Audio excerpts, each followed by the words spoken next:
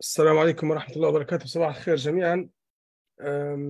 Hello everyone. Good morning. Thank you for having you today for the final session of FIFA World Cup Qatar 2021 Marathon.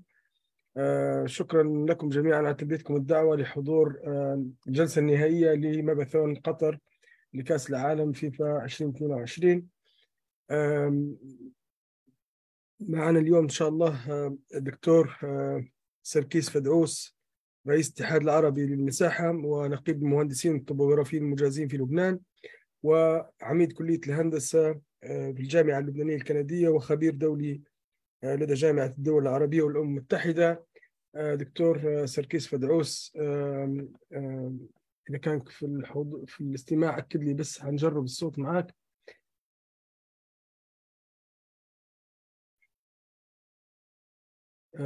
سيادة النقيب.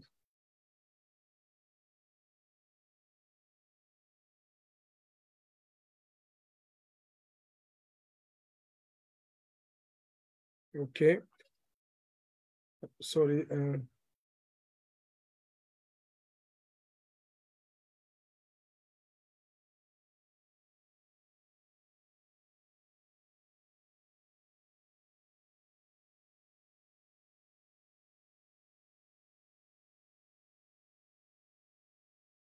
المعذرة، فريق الزملاء في بيروت نعتذر لأننا الإعدادات الزوم لازم نعطيكم برميشن عشان تقدروا تفتحوا الصوت. آسف جدا، أنا حنعدل الإعدادات الآن. حنخلي السيدة نورما دندش والسيد سركيس فدعوس as a co-host عشان تقدروا تفتحوا الصوت. لحظة.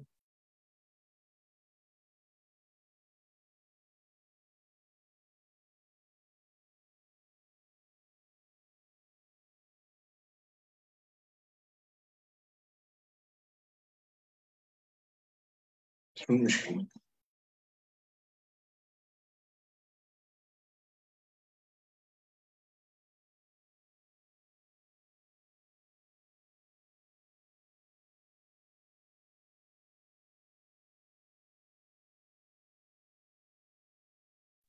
حاول جرب الآن ترى بروفيسور سركيس. صباح الخير. صباح النور. يعني صرنا اليوم هلا نشوفكم صوت وصورة.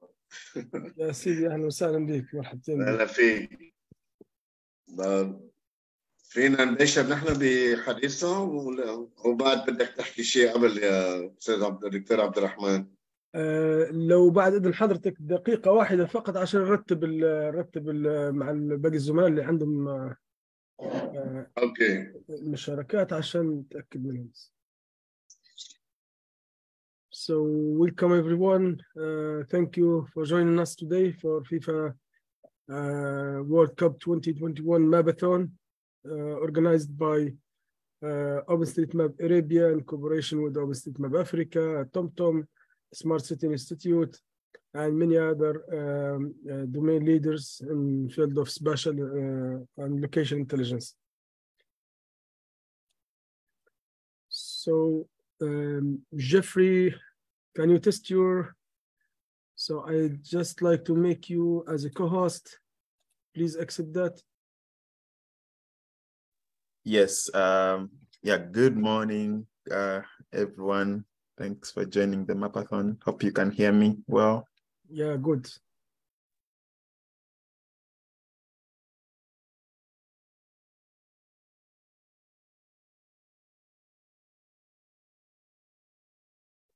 بروفيسور سركيس، الدكتور محمد المري، هل تواصلت معه والا؟ ايه تواصلت معه، قلت له هلا فورا يمكن عم حيدخل معنا. تمام. وحياتك لما اول ما يدخل اعطينا خبر عشان نخلوه كو هوستي باش يقدر يتكلم.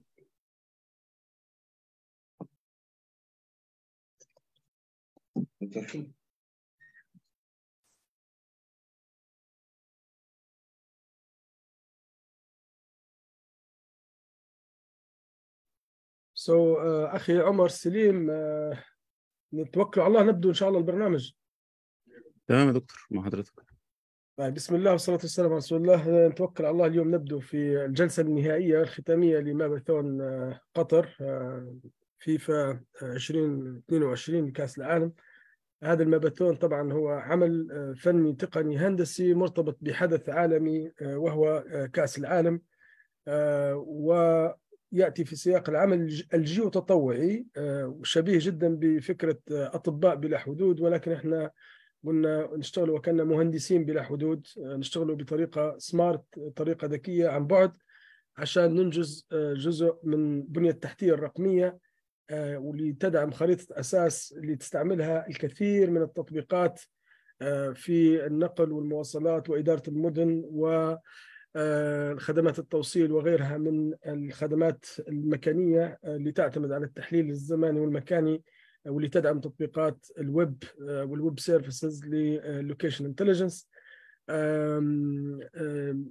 الآن حيكون اليوم معنا مجموعة المبادرين اللي قاموا بتنفيذ هذا المشروع، واللي كان برعاية الاتحاد العربي للمساحة منذ سنتين، وإحنا وصلنا كان تتويج أو ثمار أو قطاف ثمار هذه المبادرة اللي بدناها من سنتين، كانت هي ماراثون قطر. ولكن العمل بدأ من سنتين فاتت في تأسيس اوبن ستريت ماب ارابيا، واللي تبناها كمشروع أو كأحد مشاريع الاتحاد العربي للمساحة. وبهذا شرفنا اليوم يكون معنا سيادة النقيب دكتور سركيس فدعوس، رئيس الاتحاد العربي للمساحة، ونقيب المهندسين الطبوغرافيين المجازين في لبنان، وهو عميد كلية الهندسة في الجامعة اللبنانية الكندية، وخبير دولي في لدى جامعة الدول العربية ضمن برنامج الأمم المتحدة لإطار المتكامل لإدارة البيانات المكانية. Thank you دكتور سركيس فدعوس. and تقدر الآن تبدأ حضرتك على بركة الله افتتاح هذا البرنامج إن شاء الله. The stage is yours.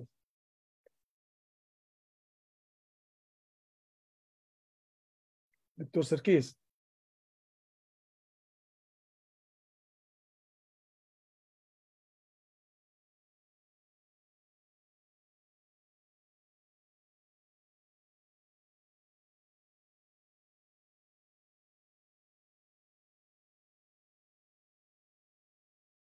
دكتور سركيس يبدو أن عنده مشكلة في الصوت. نورما، مهندسة نورما. مش فايش الصوت ابدا؟ اوكي الان ما سمعناش شيء، يعني لو تتكرم تتعاود من البدايه. يلا اوكي، هعيد الكلام. عم نرجع لكم صباح الخير للجميع، وصباح الخير بحييكم فردا فردا لكل الزملاء يلي هن موجودين معنا اليوم، ونحن هذا مشكورين لاهتمامهم بأي عمل مهني ممكن أنه نتعاون عليه مع بعض الزملاء والأخصائيين، كان في من خلال الاتحاد العربي وباقي الدول المشاركة معنا. انطلاقا من هون بريد أني أقدم يعني تهنئة للدكتور عبد الرحمن على النشاط اللي هو عم بيقوم فيه.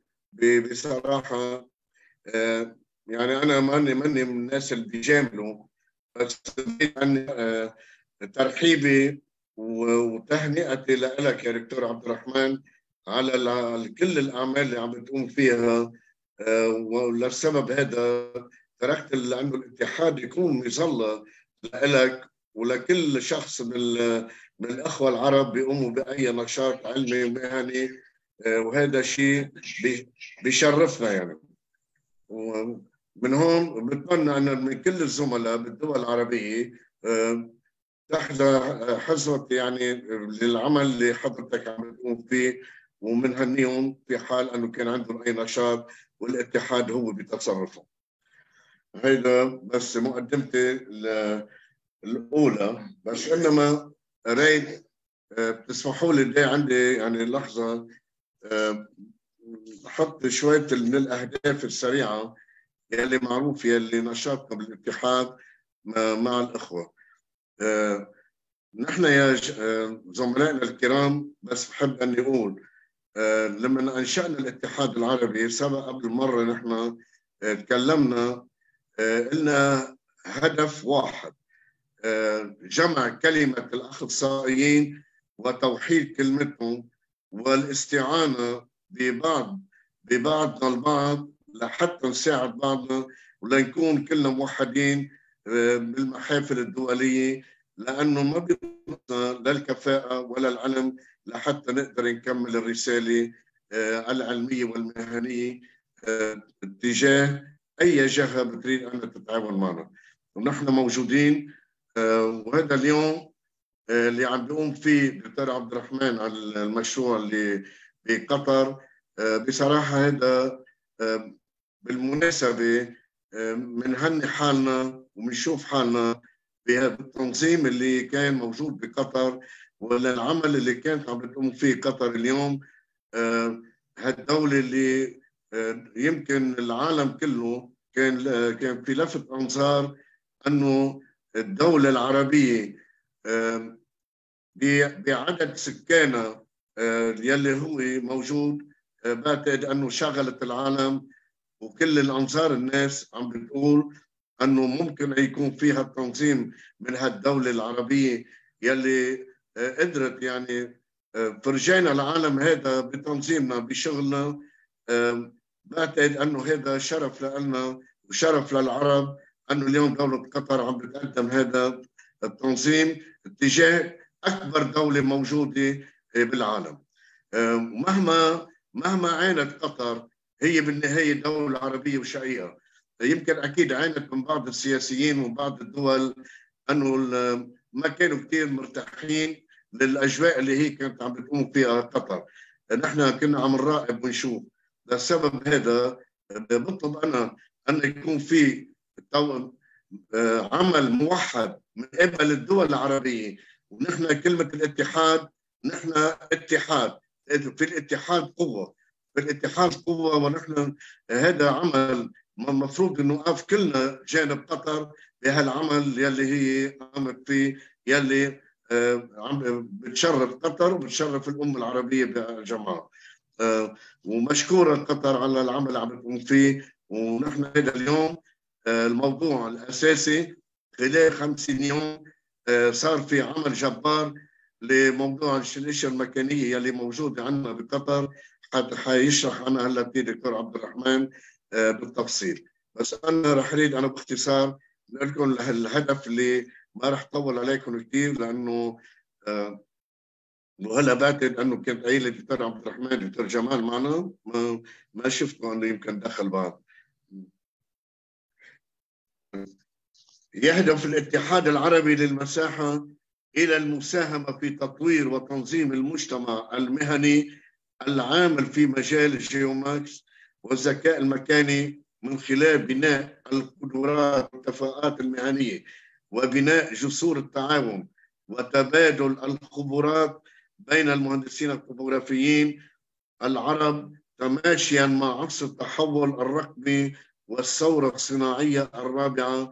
يولي الاتحاد العربي للمساحة أهمية كبرى لمواكبة كافة التقنيات الحديثة والتكنولوجيا المتطورة المستخدمة في هذا المجال.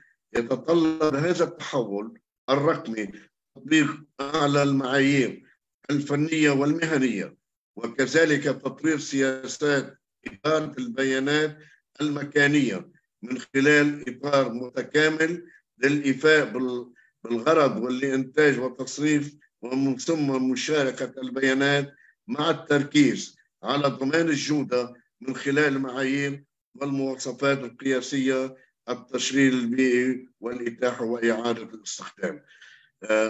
باختصار هذا الموضوع الرئيسي اللي نحن نفسح المجال للأخوة ودكتور عبد الرحمن، لأنه حيبين لنا أهمية الموضوع اللي صار بقطر، لأنه فعلا شيء بيرفع الرأس.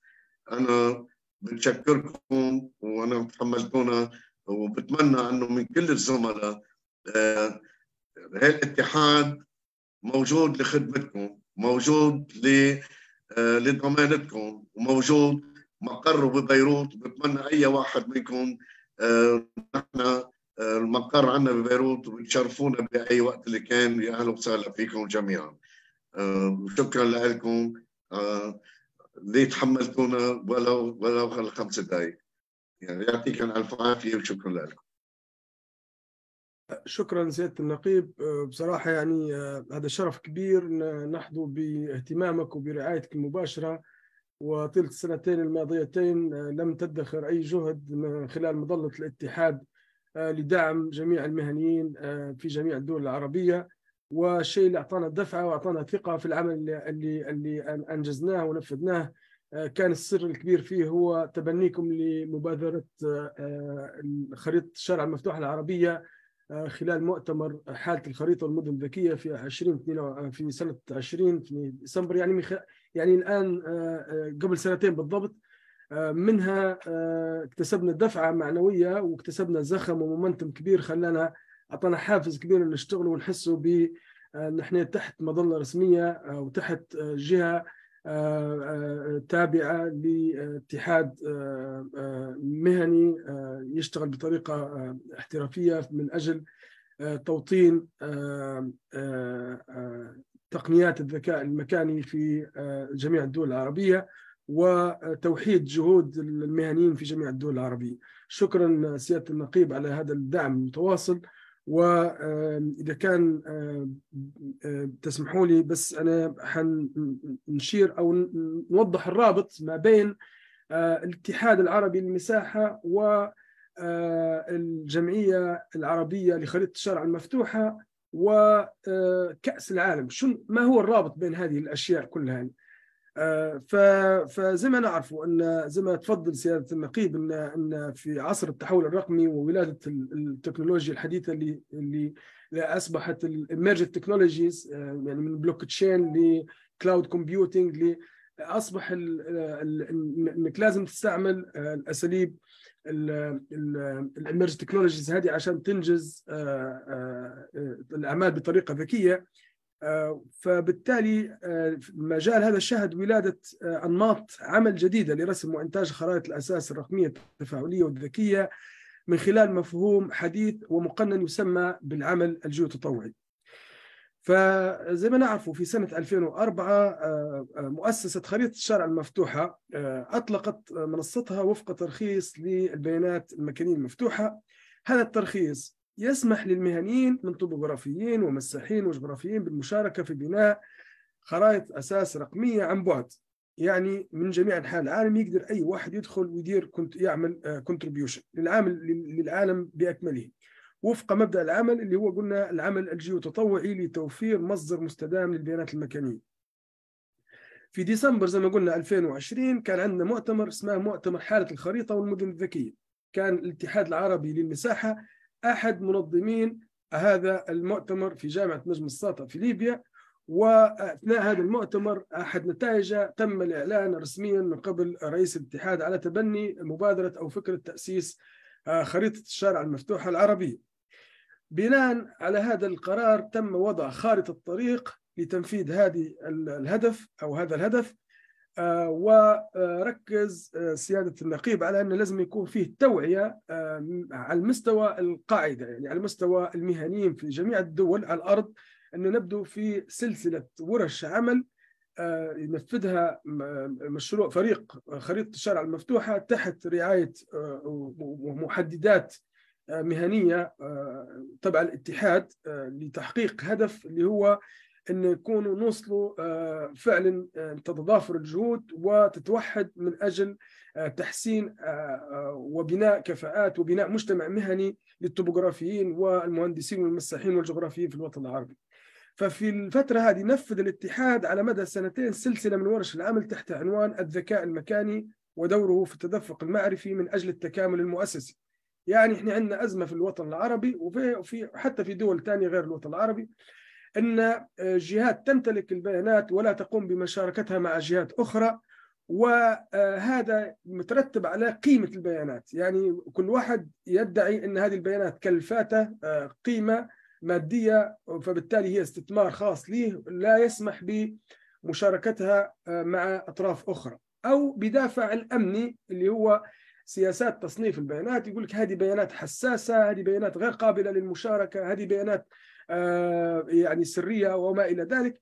فبالتالي سواء الدافع المادي الاستثماري أو الدافع الأمني، هذا شكل حاجز وعائق كبير أمام تطوير العديد من التطبيقات التي تعتمد على البيانات المكانية التي تستهلكها منصات الويب، والتي تعتبر الآن هي المحرك الأساسي للتطبيقات الرقمية التي تحتاج إلى الدعم الإلكتروني عن طريق خدمات الويب. يعني خريطة فقيرة أو تفتقر لطبقات كثيرة من البيانات المكانية لا يمكن أن تؤدي دورها في الفانكشناليتي المطلوبة منها إذا كان هي أصلا في الأساس خريطة فارغة ولا تحتوي على بيانات مكانية، ولن يأتي أحد بتكملة هذه البيانات بسبب العوائق والحواجز والموانع اللي تكلمنا عليها، سواء كانت استثمارات مالية أو كانت اعتبارات لسياسات المحلية للدول في تنظيم البيانات المكانية وقوانين تصنيف سياسات تصنيف البيانات المكانية من ناحية الإتاحة والوصول وإعادة الاستخدام وغيرها. فبالتالي أطلق الاتحاد خلال السنتين الماضيتين سلسلة من ورش العمل قمنا كفريق بتنفيذها. قدمنا من خلالها التوعية اللازمة حول مفهوم وأهمية المشاركة المهنية من خلال العمل الجيوتطوعي لكسر حاجز احتكار البيانات المكانية وتطوير منظومة الإطار المتكامل للبيانات المكانية وفق أحدث وأعلى المعايير في ضبط الجودة واحترام خصوصية الدول. كل دولة على حدة احترمنا خصوصيتها وسياساتها المتبعة داخليا فيما يتعلق بأمن وسلامة وجودة البيانات في تلك الدولة العربية كل على حدة. فبالتالي أصبحنا عندنا القدرة أن احنا نبرز كممثلين لخريطة الشرع المفتوح العربية، وزي ما قلنا مع الالتزامات اللي اخذناها على عاتقنا بالأمن والجودة، مما رشحنا للحصول على اعتماد وإجازة من المؤسسة العالمية لخريطة الشرع المفتوحة كمديرين أو كأدمن لخريطة الوطن العربي بالكامل. وهذا طبعا بتوفيق الله ثم بجهود المساهمين من جميع الدول العربية اللي ساهموا معنا في أثبتوا أنهم هم يشتغلوا وفق يعني الجودة المطلوبة. كذلك تم تنفيذ سلسلة من برامج التدريب ورفع الكفاءة وبشكل مستمر بشكل مجاني. هذه البرامج ساهمت بشكل مباشر في تقديم يد العون من خلال الاتحاد لجميع المساحين والتوبوغرافيين الذين يرغبون في استثمار المجهودات في المصادر والبيانات المصادر والبيانات المفتوحة، ان احنا دعمناهم.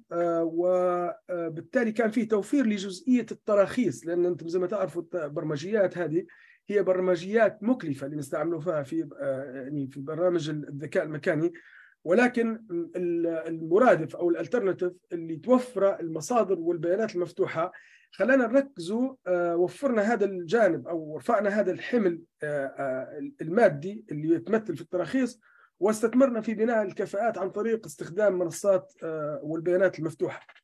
فبالتالي تم تنفيذ الكثير من البرامج والدورات خلال السنتين الماضيه لرفع الكفاءه وبشكل مجاني لصالح المساهمين والتوبوغرافيين العرب ودعمهم فنيا وتقنيا من خلال اشراكهم في التطبيقات العلميه لبناء خريطه الاساس الرقميه على منصه خريطه الشرع المفتوح العربيه، مما حقق نجاح كبير في بناء القدرات ورفع الكفاءه باستخدام المصادر والبيانات المفتوحه.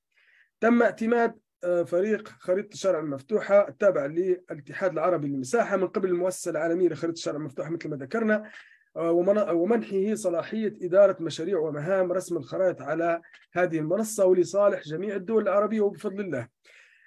بعدها ساهم الاتحاد في العربي للمساحة خلال هذه الفترة في تنمية المجتمع المهني العربي المحلي، وقدم له الدعم والإرشاد الفني للدفع نحو تأسيس جمعيات محلية للعمل الجيوتطوعي لتطوير خريطة الشرع المفتوحة في جميع الدول العربية. ويأتي تتويج كل هذه الجهود بأن شهدت قطر في العشرية الأخيرة تسارع كبير في حركة البناء والتشييد، والذي أدى إلى أحيانا وجود فارق ما بين المباني المنفذة أو المشاريع التي تم بنائها وإنشائها وتواجدها على الخريطة. يعني حركة الإنشاء والبناء أسرع من حركة الرسم وتحديث الخرائط. بالتالي كانت في حاجة ماسة لتحديد خرائط الرقمية وإدراج المشاريع والبنية التحتية على الخريطة، والتي تعتبر أساس لبناء تطبيقات نظم المعلومات الجغرافية والبيانات المكانية الداعمة لخدمات الويب والتطبيقات المبنية عليها، والتي أصبحت جزء من البنية التحتية للبيانات المكانية لدولة قطر. ثم استعدادا للمونديال أطلق الاتحاد العربي للمساحة في نهاية أكتوبر من هذا العام حملة لتحديث خريطة الأساس الرقمية للدوحة على منصة خريطة الشارع المفتوحة العربية.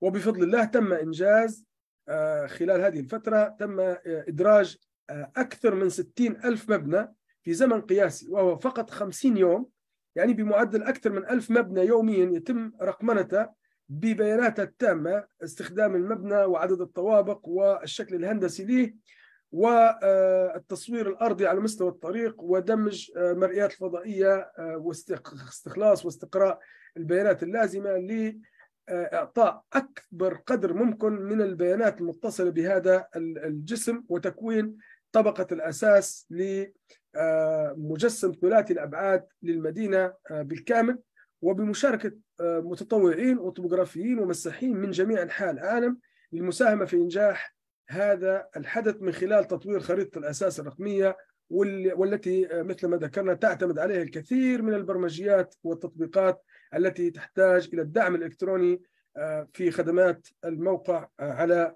الويب. أنجز هذا العمل بصراحة بواسطة خريطة الشارع المفتوح العربية تحت إشراف الاتحاد العربي للمساحة وبدعم فني وتقني من معهد دراسات المدن الذكية بفرنسا، كذلك بمساندة فنية كبيرة جدا من شركة تومتوم الألمانية، وكذلك تم اتباع أعلى معايير ضبط الجودة في رسم ومراجعة ومكونات وطبقات الخريطة الرقمية على منصة خريطة الشارع المفتوحة ومنصة فريق العمل الإنساني لإدارة مهام المشاريع اللي هو الهيومانيتيريان اوبن ستريت ماب تيم. كما كان لخريطة الشارع المفتوحة أفريقيا دور مهم جدا في وكبير في إنجاح سلسلة ورش العمل المصاحبة لمشروع ماراثون كأس العالم قطر 22. وضع هذا المشروع طبقة الأساس لبناء المجسم ثلاثي الأبعاد من المستوى التفصيلي الأول للدوحة، وهو قابل للتطوير بإضافة مستويات تفصيلية حتى الوصول إلى إنتاج التوأم الرقمي للمدينة أو التوأم الرقمي الحضري للمدينة، والذي يعتبر من أهم الأدوات لتوطين مفهوم المدن الذكية والنمذجة الرقمية لمعلومات المدن. عند هذه المرحلة وصلنا إلى إعطاء فكرة شاملة حول علاقة الاتحاد ودوره في دعم خريطة الشارع المفتوحة العربية، وقلنا شنو علاقته بالحدث اللي صار في قطر. إن قطر صار فيها حركة بناء وتشييد سريعة جدا، مما كان في حاجة لإطلاق نداء للتطوع المهني والفني والهندسي لرسم هذه المباني التي تم أو المشاريع التي تم بنائها في تلك العشر سنوات الماضية، والتي لم تكن قد أدرجت على الخريطة إلا على يد الاتحاد العربي وخريطة الشارع المفتوحة، وهذا يعتبر مشاركة ودعم لهذا الحدث التي نجحت فيه قطر بجميع المقاييس، ولا نستطيع أن نقول عليه أنه هو إلا كان مش حدث ناجح، هو كان حدث ذكي، يعني سمارت ايفنت بما تعنيه الكلمة. يعني كل تهانينا القلبية والأخوية لإخواننا وزملائنا في دولة قطر على هذا النجاح الكبير، ونتمنى لهم التوفيق والسداد، ونحن مستعدين دائما وأبدا للاستمرار في العمل على تطوير نموذج ثلاثي الأبعاد بكامل مستوياته التفصيلية للدوحة في الفترة القادمة إن شاء الله. العمل مستمر، والآن يشرفني أن أنقل الكلمة للسيد جيفري كاتريجا من فريق اوبن ستريت ماب تيم في أفريقيا، اوبن ستريت ماب أفريقيا وهيومانيتيريان اوبن ستريت ماب تيم. Jeffrey, the floor is yours. Thank you very much for having you today. Thank you, Dr. Abdurrahman. I have a small request. Is it possible for you to summarize for us what Dr. Sakis talked about? Because we'd love to just get a chance to know what he shared about. So if you don't mind to share just maybe an overview of what Dr. Sakis talked about. Yes, of course. Apologize about the translation. I forget that. Sorry, Jeffrey. So Dr. Sarkis Fadous, he is the president of the Arab Union for Topographer and Surveyor, and he is the dean of the Faculty of Engineering at Canadian and Lebanon University in Beirut, and one of the experts at the Arab League and UN program for the integrated framework for the special data management. So Professor Sarkis assigned that he said that Qatar has successfully achieved the goal organizing the FIFA World Cup by all the means and by all the measures. The event was successfully achieved. So he was very happy, congratulating the state of Qatar and the country of Qatar about this success. And he put his firm and organization in service of all Arab surveyors and all Arab Jewish specialists. If they need any help for capacity building, for administrative coverage and support, he is capable to support them. And he is the first one adopted the initiative of Awesome Arabia. So we'd like to thank him again for this decision because, 2 years ago, we have organized the State of the Map Conference, Libya, the first State of the Map Conference. And one of the fruits of this event was the initiative of Awesome Arabia. If you remember, Jeffrey, you were with us. So Dr. Sarkis Fadous, he decided with the board of Arab Union to adopt the initiative of Awesome Arabia. So this is in summary, and he's still with us, supporting and encouraging and helping to develop the local community of surveyors and topographers in all Arab world and in Africa also. So this is in summary what he has said. Thank you very much, and nice meeting you, Dr. Sarkis. And it's really nice to hear that professional surveyors are really embracing OpenStreetMap and are getting on board to kind of contribute and also use the data. I think that's really wonderful news. So I also just say a few words. I'd like, first of all, to welcome everyone who has joined the Mapathon today, and also to thank everyone who has been mapping, because today is like the final Mapathon, but we have been doing several Mapathons and mapping throughout the month when the World Cup was happening. So thank you everyone who has been joining. I think football, just like mapping and geospatial data, is something that brings people together. So I think it was really nice for us to be able to map Qatar in the spirit of the World Cup, and getting all those happy moments that the different teams that were playing at the World Cup really brought to us. So again, thank you to OpenStreetMap Arabia, OSM Africa, Youth Mappers, and everyone who has been able to join the Mapathons. And I think it's really nice that we can, through this effort of mapping, give back to Qatar, because Qatar, I think, really did an awesome job organizing the World Cup. And kudos also to all the different teams that played.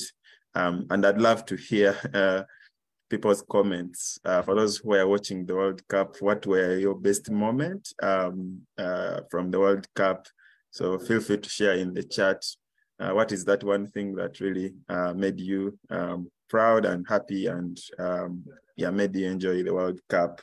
So I know today is mainly for us to do the mapping, and the projects. I've also shared them in the chat. So yeah, looking forward to really interacting with everyone. And thanks everyone for joining. Again, my name is Geoffrey Katerega, and I work with humanitarian OpenStreetMap team, but I'm also part of OpenStreetMap Africa. And one of the things we are doing next year is also to organize the State of the Map Africa 2023 conference. So yeah, hope to see many of you at that conference next year as well, which will be in Cameroon. Yeah, but yeah, enjoy the mapping, everyone. And yeah, thank you. And back to you, Dr. Abdurrahman. Thank you very much, Geoffrey. As always, we have mapped for humanitarian purpose, but this time for entertainment, for the football, for Qatar, to help supporting the events and to update the digital map of Qatar, while we're a lot of country trying to fail and trying to put some obstacles against Qatar to achieve the event. So we as a professional, similar to Médecins Sans Frontières, so we have engineers and geospecialists without borders. So we have achieved remotely smart mapping, helping updating OpenStreetMap base map, where it's been using to support a lot of apps and tools that using OpenStreetMap as a base map. What do you comment about this, Geoffrey? Since today it's not for humanitarian, it's for entertainment. Yes, definitely. I think for me, you know, football is something that excites us, and what can we do, you know, through that excitement that can also be useful, you know, to update maps. So I think in that spirit, it was really nice to see that we mobilize people who are also interested in football to use their football passion and also contribute to digital data through mapping and improving the data that is available for Qatar, and to do this with you know, organizations like TomTom and OSM Arabia shows that there is very much interest in doing this. And I think that's why we are a community. Like OpenStreetMap is not just a map and data. It's also a community of people who contribute to this map. And like you mentioned, I think Qatar really showed the whole world that, you know, Arab countries can organize big events. I think they did very, very better than very many previous World Cups. They did a wonderful job organizing this event. I think, yeah, it just, you know, it was just awesome to see the level of organizing that was done in Qatar to have such a successful World Cup. And I think in the same spirit for us as people who contribute to geospatial data, yeah, it is nice for us also to give back to Qatar and say thank you. I think for me, like, the only way we can say thank you to Qatar for, you know, organizing such a wonderful conference for us as professionals is through this kind of digital mapping. Yeah. Thank you, dear Geoffrey. So we have دكتور محمد المري من قطر. دكتور محمد المري هو رئيس المكتب بالاتحاد العربي للمساحة لدول الخليج، والمستشار لدى وزارة البلديات من دولة قطر. دكتور محمد المري إذا كان في الاستماع، سعداء جدا بتواجدك معنا ومشكور لتلبية الدعوة. أنا قبل شوي شفت الدكتور محمد، مش عارف موجود ولا فقدناه. دكتور محمد، أوكي، في انتظار إن يرجع معنا. دكتور عبد الرحمن دخل يعني هلا دخل معنا. أنا شفته وكنت نستنى بس سيد جيفري يخلص عشان نعطيه الكلمة، ولكن بعدها أيوة مشان بتعطيه الكلمة، بس خليه يعرف يعني أنت خلي التسجيل اللي كلمناه. أولاً أنا بتمنى عليك تشكره لسيد جيفري على كلماته يعني اللي مثل بيقولوا العاطفية والمهنية. ونحن أنا كان لي موقف مع الاتحاد الأفريقي اجتمعت أنا وياهم بفرنسا. كان في عندي اجتماع مع كل الاتحاد لكل الطبوغرافيين مهندسين المساحين بمناطق أفريقيا، وعلى أساس أنه حيكون في عندنا بروتوكول تعاون بيننا وبينهم. وللحقيقة أنه بتعرف مثل ما بعرف ليش الظروف، مع أنه ابتدأنا مع الكاميرون مع غانا مع كل الدول كان في تواصل دائما بيني وبينهم. حنكمل يعني إن شاء الله نرجع نجدد هذا العلاقة، نعمل very cooperation. Thank you very much. Thank you. إن شاء الله. Thank you very much. دكتور محمد المري تقريبا. دكتور محمد المري موجود. السلام عليكم ورحمة الله. دكتور محمد موجود.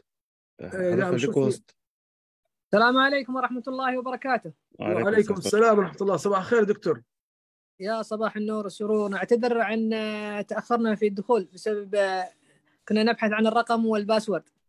أهلا وسهلا بك دكتور محمد المري، رئيس المكتب الاتحاد العربي للمساحة لدول الخليج ومستشار لدى وزارة البلديات في قطر. حياك الله وبياك دكتور. أهلا وسهلا بك، شرفتنا يا سيدي. وأشكركم على الدعوة الكريمة منكم. الله يبارك فيك. احنا طبعا نهنوكم على نجاح هذا الحدث العالمي المهم، وصراحة أعطيته صورة مشرفة وغيرته بشكل جذري نظرة العالم للعالم العربي. الحمد لله، هذا أول حاجة، توفيق من الله، ثم دعم إخواننا العرب في الوطن العربي الكبير. وكذلك احنا عملنا هذا المشروع خاصة تحديث الرقم الخريطة الرقمية لدولة قطر بالتعاون مع لجنة الإرث لكأس العالم حتى تطلع الدوحة بهذه الصورة المشرفة. فالحمد لله يعني هذا جهد يعني 12 سنة. هنيئا لكم. الحمد لله، توفيق من الله وجزاكم الله خير.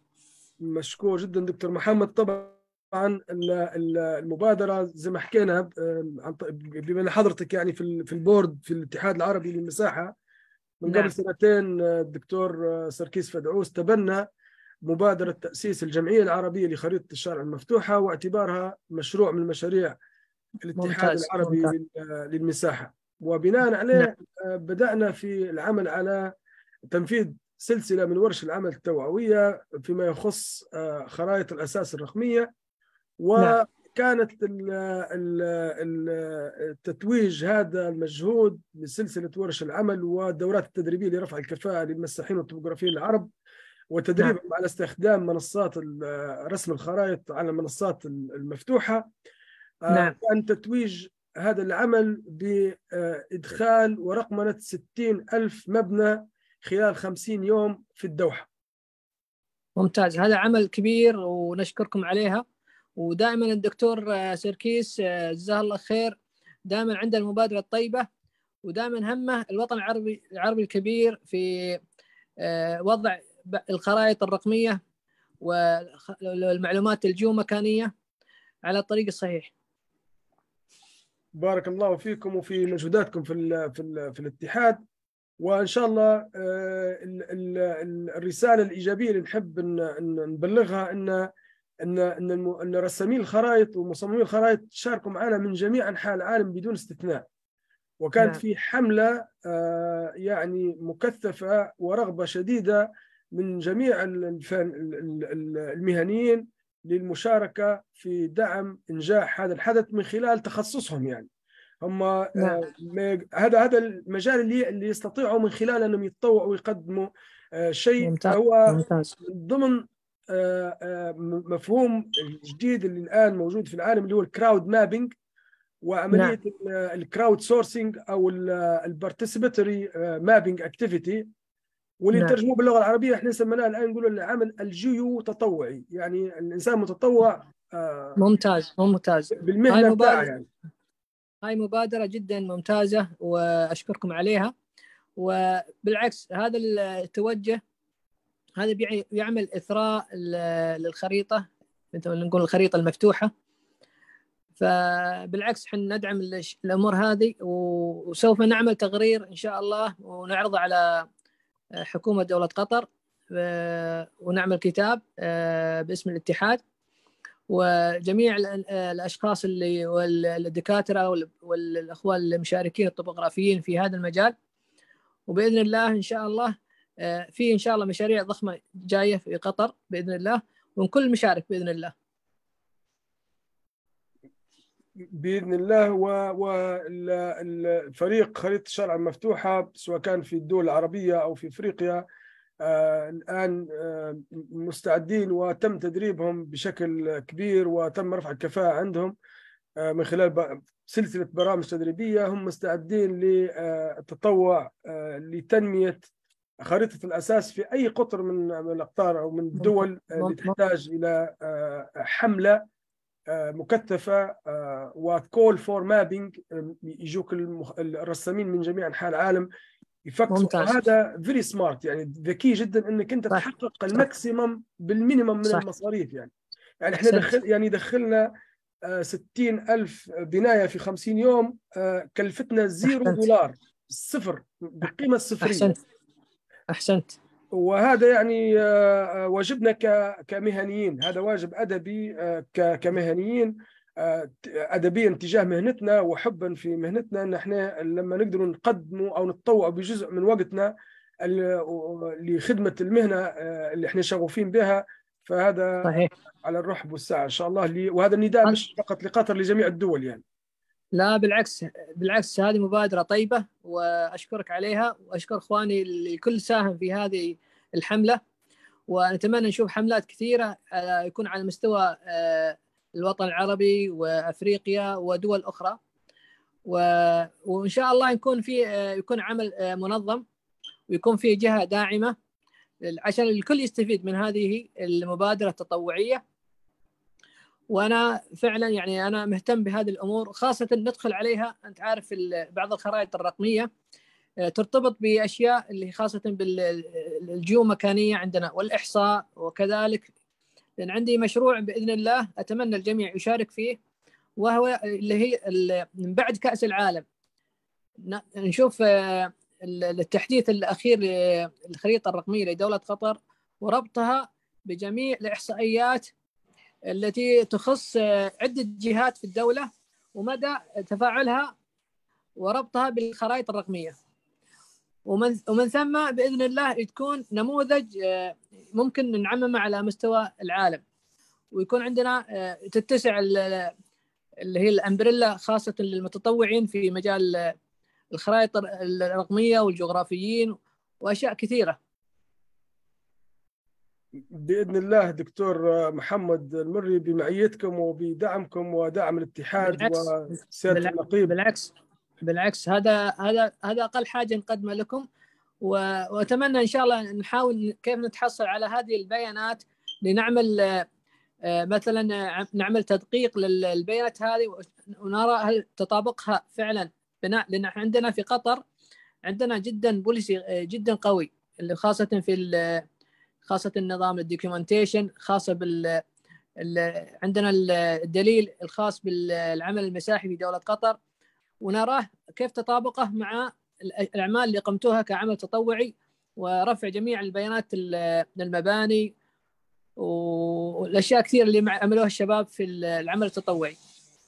بإذن الله. أنا الآن عملت مشاركة للشاشة اللي كنت تشوفها دكتور محمد. نعم موجودة. نعم هذا الخط الزمني قبل وبعد إطلاق مشروع الاتحاد العربي لرسم خرائط الدوحة. نعم. زي ما تشوف كثافة الإنجاز وكثافة إدخال المباني روعة ما شاء الله هذه كل المباني ما كانتش موجودة قبل 26 أكتوبر تصور يعني. شوف نعم ممتاز. يعني في الخط الزمني هنا ما كانش، يعني إذا كان الآن نعمل أنا كلوز لهذه نعم. لو خديت مثلا هذا مشروع اللي هو رقم المشروع 13651 اللي هو قطر واحد. نعم. احنا عندنا 19 مشروع في قطر الآن، منهم نعم. حوالي 6 مشاريع في الدوحة والبقية موزعة في جميع الدولة يعني.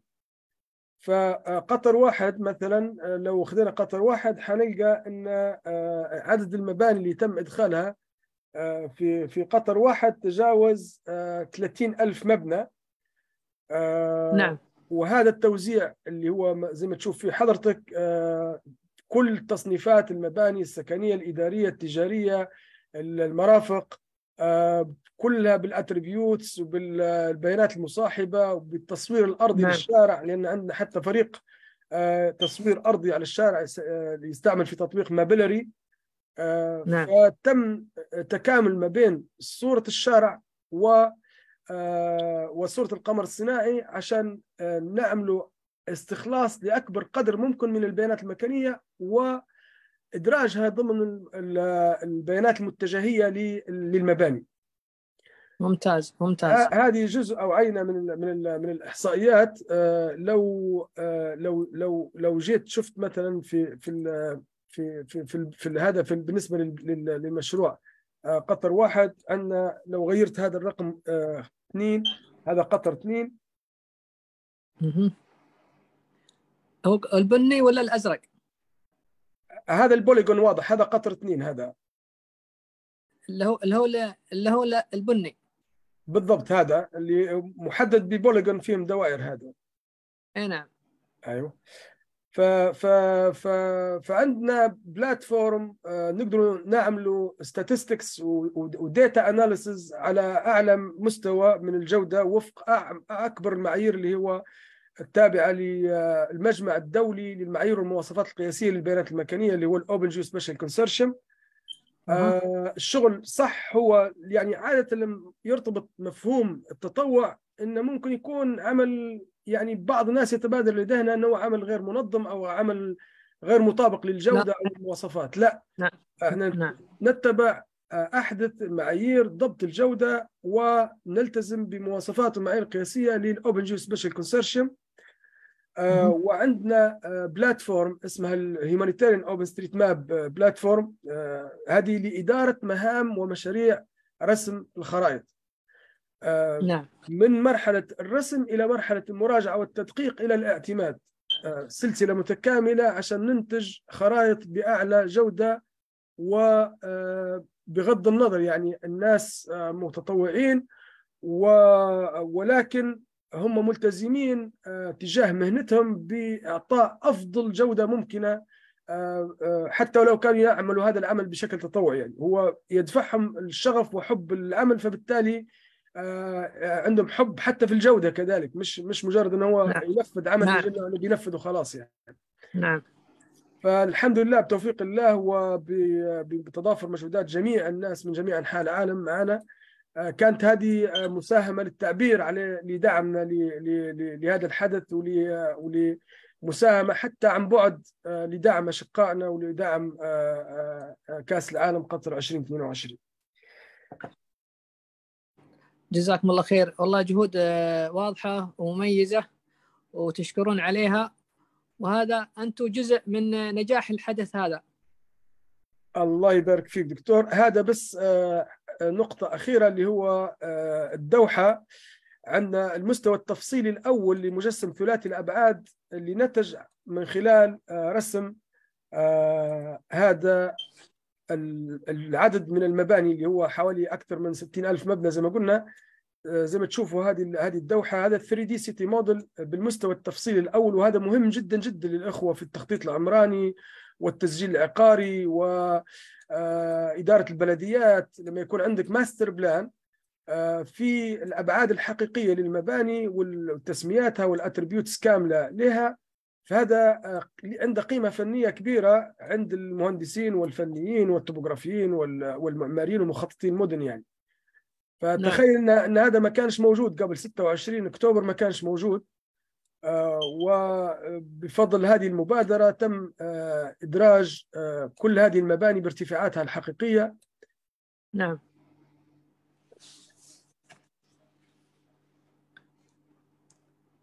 والفريق مستعد للاستمرار في تطوير هذا النموذج. طبعا هذا نسموه احنا المستوى التفصيلي الأول، لما يكون عندك الشكل الهندسي والارتفاع فقط، لكن لما تعطيه الفتحات وتعطيه نوع السقف وتعطيه الفينيشنج ولون المبنى والواجهات، حتوصل به للمستوى التفصيلي الرابع. نعم. فاحنا الان نعتبره في المستوى التفصيلي الاول، ولكن المستوى التفصيلي الاول حتى ذو اهميه كبيره جدا جدا في عمليات يعني تصميم واداره المدن يعني. فهو لا نعم. يستهان به، والقيمه المضافه الكبيره فيه انك انت عامل كل الشغل هذا ب$0 يعني. لا ما شاء الله عمل جبار. فهذا بس انا حبينا نعطوا فكره كيف وصلنا، ربطنا انها يعني جت مبادره شو علاقه المابينج بكره القدم بالتطوير لا المدن بالمدن بالعكس. الذكيه، فهي كلها تصب في بوتقه واحده يعني، ممتاز ممتاز. ويعتبر نوع من عمل التنميه يعني. لا بالعكس عمل طيب، الله يجزاكم خير. دكتور عبد الرحمن، هل عندك فكرة عن المركز الجي اي اس في دولة قطر؟ ايش عمل؟ ايش المنتجات اللي قمنا فيها؟ والله عندي زميلي الدكتور عبد الله النعيمي، مش عارف ما تعرفه ولا لا، دكتور عبد الله النعيمي من قطر. نعم في كاتا فاونديشن. نعم. ولكن للاسف دكتور عبد الله السنه هذه ما عنديش ابديت منه، مانيش عارف وين وصلوا الزملاء الفريق اللي معاه، مانيش عارف اخر ابديت عندهم شو عملوا، والله ماني عارف. ممكن اذا كان عندك انت تنورنا تعطينا. انا الله يسلمك، انا كنت ماسك اداره القسم الطبوغرافي، المسح الطبوغرافي لدوله قطر. فحنا نقوم بمسح دوله قطر كامله، وانتجنا مشاريع يعني دولة قطر كاملة، من اللي هو السمارت سيتي اللي هي 3D، وعندنا الله يسلمك التوبوغرافي 2D، وعملنا يعني عندنا الموبايل مابينج موجود عندنا، وماسكين الشبكة، وعندنا جميع أنواع المسح. الآن اشترينا طيارة تقوم وعندها طيارات الدرون تصور، ونعمل أبديت على الخريطة الطبوغرافية لدولة قطر. والحمد لله يعني احنا عندنا انجازات كبيره، اتمنى انك تطلعون عليها وتستفيدون منها. وبالعكس اي حاجه فيها مثلا اضافه للخريطه الرقميه لدوله قطر احنا معكم. بارك الله فيك دكتور، وهذا مش غريب عليكم. وطبعا الانفتاح في تبادل الخبرات ممكن يكون بالعكس. عن طريق القناة الاتحاد العربي للمساحة، حتكون يعني نافذة أو قناة مهمة جدا جدا لإتاحة الفرصة للاطلاع على التجربة القطرية الرائدة في مجال الذكاء المكاني والهندسة الجيوماتيكية بشكل عام يعني. احنا الدكتور عبد الرحمن دولة قطر من أوائل دول العالم في الجي اي اس، كنا أول ما انضميت بعد ما تخرجت من الجامعة وانضميت للمركز، كنا نقوم بتحديث البنية التحتية ثمان جهات في الدولة، من بنية تحتية، من خطوط الكهرباء والماء والله يعزكم الصرف الصحي وأشياء كثيرة أندر جراوند، وكذلك التوبوغرافيك كل ما على الأرض وما عليها يتم مسحها كاملا. وهذا الكلام هذا في التسعينات. أما الآن نتكلم عن أكثر من 80 جهة تقوم بعملية تحديث بياناتها على خريطة رقمية موحدة، وكذلك عندنا جميع اللي هي المشاريع الخاصة بالتحديث الخريطة الرقمية مع عدة جهات. وكذلك عندنا خريطة موحدة في سيرفر واحد موجود عندنا في المركز، وكل 80 جهة تحدث بياناتها على سيرفر واحد الكل يطلع عليها. هذا ممتاز جدا. هذا مشروع البنية التحتية للبيانات المكانية القطرية نقدر نقوله يعني.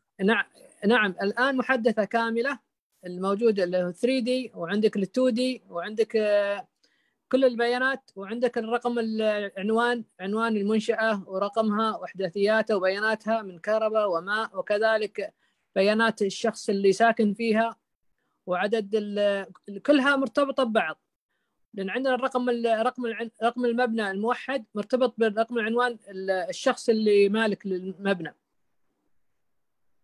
ممتاز ممتاز. فمثلا عندنا رقم مثلا موجود في برج، ساكن في شقة، بيعطيك وين مكانه في أي دور في أي شقة، ومن هو صاحبها وماذا يملك. ممتاز ممتاز. وهذه تفيد في الإحصاء كذلك دكتور محمد المري. نعم عندنا أصلا عندنا الجي اس الاحصائي عندنا موجود ومرتبط معانا، وعندنا اجتماعات بشكل دوري شهري لجميع الجهات، كلنا نجتمع بشكل دوري، وكذلك نعرض المشاريع وندعمهم، لكل جهة ندعمهم. احنا عندنا تدريب، وعندنا اللي هو وضع المشاريع اللي الكل يستفيد منها. وثاني حاجة نقدم النصيحة للجهات اللي تقوم ما في أي مشروع في الجائز لازم يكون من خلالنا عشان نعتمده، وعشان الكل يشتغل على ديكشنري واحد ودوكيمنت واحد وبوليسي واحد. ممتاز ممتاز. اي نعم ممتاز. احنا معنا ضمن الفريق معنا المهندس عمر سليم، احد مؤسسين مبادره اوبن ستريت ماب ارابيا، وهو مهندس من المهندسين المميزين صراحه في برنامج نمذجه معلومات البناء ونمذجه معلومات المدن، وهو موجود في قطر يعني. فيا ريت نقدر نربطوه بحضرتك اذا كان في الامكان تتبادلوا الهواتف. بالعكس اي شخص موجود في قطر او خارج قطر وحاب عنده فكره مشروع او مبادره او اي حاجه او عمل تطوعي، احنا مستعدين كمكتب اقليمي وكمركز الجائز في دوله قطر.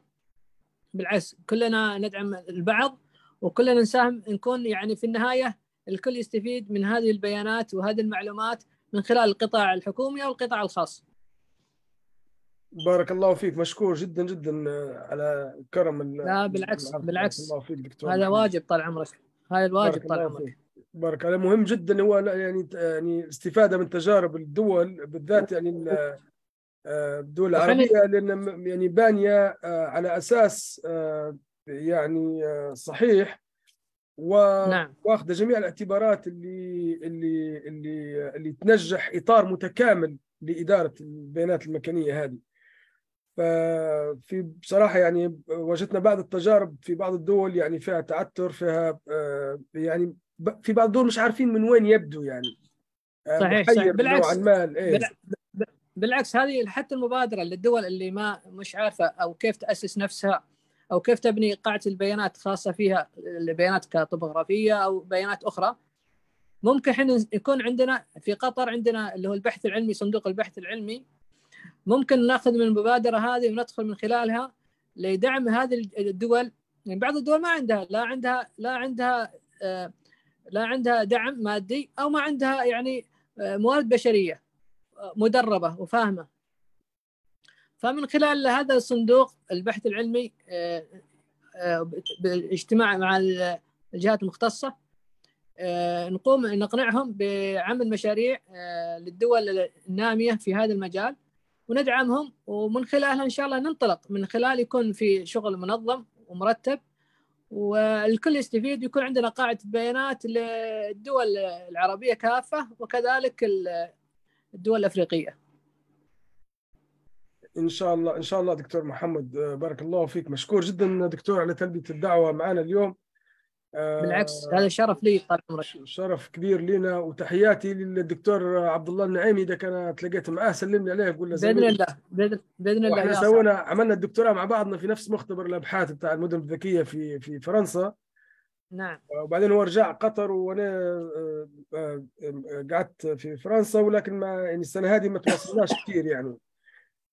آخر عهدي به إنه هو في الجي اس في مؤسسة قطر، لكن إذا كان تلاقيت معاه بلغ تحياتنا. وممكن المدة الجاية مع بصحبة الدكتور سركيس فدعوس عندنا برنامج يعني ورشة عمل ممكن في بيروت، وممكن عن طريق الاتحاد، فممكن نتلاقوا إن شاء الله يعني دكتور. بإذن الله بإذن الله، وهذا يسعدنا صراحة نتقابل ونشتغل مع بعض وتحت مظلة الاتحاد. ووجود الدكتور سركيس نعتبره هو دائما وقود الاتحاد، يعني دائما ما شاء الله عليه دائما يحب يكون نشط ويكون الكل يعمل ويبحث، وحتى العمل التطوعي هذه مبادرة جدا رائعة صراحة. هذا أقل ما يمكن تقديمه هو من خلال مهنتنا، يعني من خلال شغفنا وفزعة زي ما يقولوا فزعة عربية يعني. هذا الصح، هذا صفاتنا، وهذا الحين بيناه، هذا اللي بيناه الله يسلمك من خلال كأس العالم ونجاح كأس العالم، فزع الدول العربية كافة لإنجاح هذا الحدث المونديالي العربي. احنا مقيمين باوروبا دكتور محمد، وكان علينا ضغط كبير خلال الاشهر الثلاثه الاخيره اللي قبل كاس العالم. كنا خايفين ان ننام ونصحى في الصبح نلقاه ملغوه كاس العالم نهائيا من كثر الهجمه الاعلاميه اللي كانت موجوده. لا ما علينا منهم، احنا الحمد لله احنا مثل ما قالوا احنا صامدون، وعملنا كلها ناجحه وتحت اشراف الفيفا. ان شاء الله ربي يوفق الجميع. وصراحه تهانينا من اعماق قلبنا للاخوه في قطر على هذا النجاح الباهر صراحه بكل المقاييس. لا بالعكس، هذا انا شفت الاعلام يقول الحدث هذا كان حتى للمشجع البسيط، الانسان البسيط اللي جاء حضر، هو كان بالنسبه لي هو بمستوى تعامل معامله VIP، ابسط مشجع تعامل معامله VIP. نعم صحيح. ولكن حتى يعني جميع الخدمات سمارت ايفنت، يعني هذا سمارت ايفنت. حتى هذا الله يسلمك يعني اعطى انطباع للمنظمين السنوات القادمه انهم يحسسون بالمشجع او زائر لهذا البلد، يعني اقل حاجه يتوفر له مثلا عمل اتصالات مجانيه، مواصلات مجانيه، يوفرون جميع الخدمات على ابسط الامور، وهي غير مكلفه كثير. يعني صحيح. يعني هي كلها شهر، وهي مرتبطه بالوازع الديني والعربي والعادات والتقاليد والكرم تاع العرب، يعني مش غريبه على العرب يعني. لا هذا واجب، هذا اكرام الضيف يعني. هذا عادات وتقاليدنا، من دخل بيتنا فهو منا. صحيح. له التقدير وله الاحترام وله نقوم في واجبه لين يغادر البلد، وهو في يعني هذا اقل حاجه نقدمه، هذا يعني صفه العرب. ان شاء الله ديما عامل، ربي يزيدكم ويبارك لكم ورفعتوا رؤوسنا ومشكورين جدا جدا على هذا. بالعكس هذا اقل حاجه نعملها لاخواننا العرب واخواننا غير العرب. الله يبارك لكم ان شاء الله ويبارك لنا في هذا النجاح، الحمد لله رب العالمين. امين يا رب العالمين. مشكور وان جدا. شاء الله احنا ان شاء الله بعد خلال الشهر القادم بعد ما نرجع للحكومه ان شاء الله نبلش في عمل ان شاء الله اجراءات المؤتمر، للمؤتمر المساحه والGIS والريموت سينسينج. ان شاء الله يكون في قطر، بس ان شاء الله نكون ان شاء الله يعني في خلال الفتره الجايه يخبرنا وزير البلديه بتحديد موعد ان شاء الله المؤتمر، وان شاء الله يتم اختاركم ودعواتكم باذن الله. الله يبارك فيك دكتور محمد. والكل مدعو ان شاء الله. مشكور جدا حبيبنا، الله يبارك فيك. وباذن الله حيوافيكم سياده النقيب بتقرير مفصل حول المبادره العربيه لخريطه الشارع المفتوحه. نعم. والمساهمه اللي قدمتها خلال سعيها لمساهمه في تقديم اي شيء يدعم هذا الحدث. ان شاء الله باذن الله الله يجزاك خير. شكرا دكتور محمد، بارك الله فيك. مرحبا بك دكتور، مرحبا بك. شكرا. الله يحفظك. الله يبارك فيك. I apologize for the translation. We were talking about the event and the Qatar Authority for Mapping and Topography and their achievements in installing and the setup of national spatial data infrastructure for Qatar. So it was amazing to hear from them, and they are very open to share their knowledge and their experience. And I think they are going to organize a conference. We will share with you soon, in next few months, the conference call. So Dr. Mohammed Al-Marri, he is welcoming you to attend and to contribute and participate for the next conference. شكرا كثير دكتور محمد. دكتور سركيس اعتقد عندك تعقيب معين. والله يعني ما عندي تعقيب او تعليق الا امنيتي اللي بتعرفها انت وتمنياتي. اشبعنا كلام بكلام يا دكتور عبد الرحمن. الكلام بكلام هذا اليوم خلينا نحط إيدينا ببعضنا ونكمل رسالتنا، لأنه نحن هاي الرسالة الأولى والأخيرة للاتحاد. ودكتور محمد المري من الأشخاص اللي الداعمين واللي واقفين جنب الاتحاد بكل معنى الكلمة، ونحن تعاوننا من أول يوم. لسبب هذا بحكي لك باسمي واسم كل المسؤولين عند الاتحاد أنهم هن نعتبر أن الدكتور عبد الرحمن أحد أعمدة الاتحاد، من الأشخاص اللي هن عم بيشتغلوا بضميرهم. ويعطيك ألف عافية. وقدرنا وأخيرا توصلنا أنه خينا محمد يكون موجود معنا، وهيدي موضوع مهم جدا مش لقطر بس، لأي بلد عربي. وشكرا لك دكتور عبد الرحمن على كل شيء. وسلم لي على الدكتور محمد إذا شفته، وينه عندك بعده عم معك على الخط أو راح؟ تقريبا موجود دكتور محمد المري. هلا برجع بحكي معه، لكن أنا بعد شوي. في خينا يحيى يمكن ما بعرف بالأردن كان حابب يحكي معكم، يكون عنده نعم. تعليق. أوكي. نعم، إذا كان في حد عايز يتكلم أنا حنفتح له الميوت. بس في شعور بالسعادة المهنية، خلينا نقوله إنك أنت تحول الكلام من مجرد فكرة إلى عمل ملموس، تشوف في 3D مخطط مجسم ثلاثي الأبعاد لمدينة بالكامل، جاي من خلال مبادرة عمل تطوعي وفزعة مهنية برعاية الاتحاد. ففي شعور جميل جدا انك انت تشوف الناس جو اعطوا وقت وتعبوا وسهروا ورسموا عشان ينتج لك مجسم ثلاثي الابعاد ذو قيمة فنية وتقنية كبيرة عالية وبشكل مجاني ومساهمة. فهذا الشعور صراحة يعني جميل جدا جدا. We are so happy to see the 3D city model even at the level 1 of detail for Qatar, but still it's achievement. It's a very nice thing it's a good feeling to see such achievement. So we'd like just to congratulate all our mappers and contributors who they contributed to the Doha Mabathon. Thank you very much for your contribution. And I think we have to move on to our colleague from TomTom. I don't know if they are with us, Engineer Salim or Engineer Hajar from TomTom. TomTom, one of the sponsors for the Qatar Mabathon. TomTom is leader in navigation systems and location intelligence industry. And they helped us a lot for the map rollout.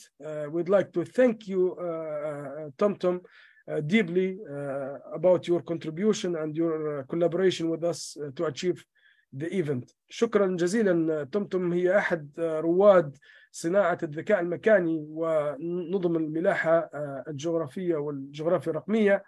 هي شركة ألمانية قدمت دعم كبير جدا جدا لإنجاح ماباثون قطر من خلال ماب رولت وتحديث شبكة الطرق في الدوحة خلال الشهرين الماضيين. وهو كان شريك وراعي رئيسي ورسمي لماباثون قطر. إذا كان مش موجودين تومتوم الآن، ممكن ناخذ كلمة سريعة من المهندسة أسماء الشايبي من الجمعية الليبية للمرأة في الذكاء المكاني. طالبة الكلمة، بعدها الأستاذ يحيى و بس بسرعة وإيجاز. مهندسة أسماء.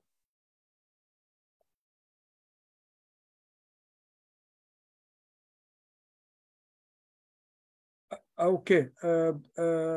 طبعا عندنا برنامج رسمي احنا للايفنت اليوم، فيه برزنتيشن او في عرض للمهندس عمر سليم. بس في بعض الاخوه اعتقد انهم طالبين مداخلات سريعه، وبعدها نستاذن من حضرتك اخي عمر، ونعتذر منك على الاخلال بالبرنامج الزمني، ولكن خلينا نشوف الاخوه اللي طالبين الكلمه، خلينا نعطيهم الإذن بالانميوت themselves. اوكي، تقدر الان تشغل المايك استاذه مهندسه اسماء، تفضلي. السلام عليكم، صباح الخير جميعا. بصراحة أنا سعيدة جدا جدا في نجاح مابتون قطر، وأكيد نشعر بالفخر واعتزاز أن أحد أبناء ليبيا هو من يقود العملية هذه، وأحد أبناء نقابة المهندسين ليبيا. طبعا أنا عضو صحيح في الجمعية الليبية للذكاء المكاني، ولكن نحمل صفة أخرى اللي هي النائب الثاني لنقابة المهندسين، النقابة العامة للمهندسين.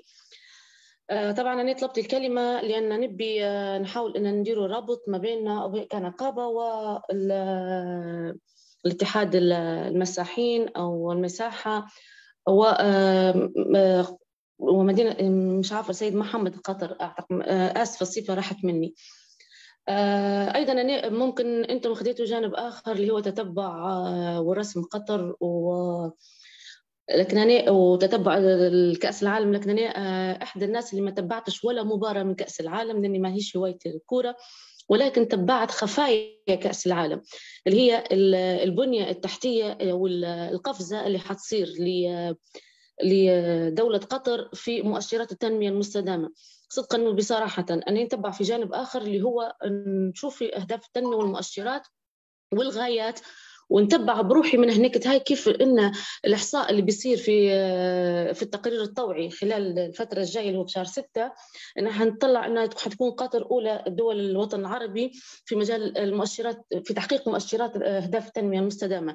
فهنيئا لك دولة قطر، وهنيئا لشباب اللي شارك في هذه القفزة، ونتمنى من الله إن احنا نكونوا في القادم ان احنا نطلعوا من الحفره اللي واقعين فيها في مؤشرات التنميه المستدامه. هذا الجانب الثاني فيه عندنا مبادره اللي هي لعمليه انشاء بنك معلومات واحصائيات خاص بالدوله الليبيه. فاتمنى ان الدكتور عبد الرحمن بعد هذا الاجتماع نتواصل معك بطريقه افضل، وما نبيش ناخذ هالبواقت من الجماعه واللي طرح هذا المشروع. مرة أخرى تحياتي للاتحاد العربي للمساحين ولكل المهندسين اللي شاركوا في هذا العمل، لأني مهندسة بنت حيز شوي، لكل المهندسين اللي ساعدوا على نجاح هذا العمل. نشكركم وبارك الله جهودكم. شكرا مهندسة أسماء، وبإذن الله زي ما سمعتي من الدكتور محمد المري والدكتور سركيس فدعوس حيكون في فرصة للتواصل من أجل تطوير العمل النقابي في ليبيا، وعمل نوع من التعاون مع الاتحاد العربي للمساحة بإذن الله. مهندس محمد الكفلاوي طالب الكلمة. مهندس محمد يا ريت بإيجاز، تفضل دكتور مهندس محمد. السلام عليكم جميعا، تسمعوني؟ عليكم السلام ورحمة الله وبركاته. أولا شكرا دكتور عبد الرحمن على إعطائي الكلمة، وما أريد أطول عليكم. بادرت أختنا بالشكر لكل جميع العاملين على هذا المشروع، وقطر بكونها أعطت صورة واضحة وجميلة للعرب. كوني أنا ساكن في ألمانيا مثل حضرتك ما استرسلت بالكلام بأنه كان ضغط علينا في أوروبا، كيف راح يكون واجهة العرب أمام الأوروبيين. عندي بس سؤال سريع. المبادرة في العراق، أنا أصلي من العراق، وحاب أعرف إذا أكو مبادرة أو أكون أني وحلقة وصل في مبادرة عبر رسم الخرائط في العراق عبر الأوبن ستريت أو الجي آي إس. أكو في مبادرة أو أنا عندي اتصالات كثيرة وكبيرة في العراق لا زالت مستمرة، أكون أساعد قدر الإمكان في إنجاح هيك مشروع. مشكور جدا دكتور محمد كفلاوي من العراق الشقيق. نعم موجود معنا الدكتورة سحر الطائي والدكتور هنر من كردستان. دكتورة سحر على تواصل معنا، وهي قدمت طلب للانضمام للحصول على عضوية الاتحاد العربي للمساحة. فممكن نتواصل مع حضرتك بعدين بخصوص يعني تسجيل رسمي لجمعية محلية في العراق ل اوبن ستريت ماب إيراك، واللي هي حتكون منبر في اوبن ستريت ماب ارابيا اللي هو تحت مظلة الاتحاد العربي للمساحة. عندنا خارطة طريق متكاملة لهذا الموضوع، ويشرفنا انك تكون احد المؤسسين وتكون موجود معنا في الموضوع ان شاء الله. شكرا جزيلا. شرف كبير لنا دكتور، بارك الله فيك. العفو. اهلا وسهلا بك. Thank you very much again for your contribution for mapping Qatar for the FIFA World Cup 2021. We would like to thank all our mappers and contributors for their achievement. We have mapped more than 60,000 buildings with very nice level of details because we were using not only mapping and digitizing and delineation, we were extracting data through the street level imagery and add features to the buildings, not only raster to vector, but fully semantic vectors. احنا ما كناش فقط نرسمه في المباني، كنا نستخلص في المعلومات والبيانات على المباني من الصور الشارع الحقيقية، ونعرف استخدامات المباني والواجهات وعدد الطوابق، ونضيفه في البيانات هذه على البيانات المتجهية للbuildings. So it was not only just mapping, but we had a very good level of details for the zones or the projects we have mapped in Qatar. So congratulations for all our mappers. We will move on to our colleague Omar Salim from Qatar. شكرا جزيلا أخي عمر، وأنا آسف جدا أني تأخرت عليك في إدارة الحوار. فمهندس عمر سليم صراحة هو يعني بصدقا يعني عن نفسي هو من ألهمني بفكرة OpenStreetMap ارابيا، لأنه هو كان سابقنا بسنوات عامل بيم ارابيا Building Information Modeling ارابيا.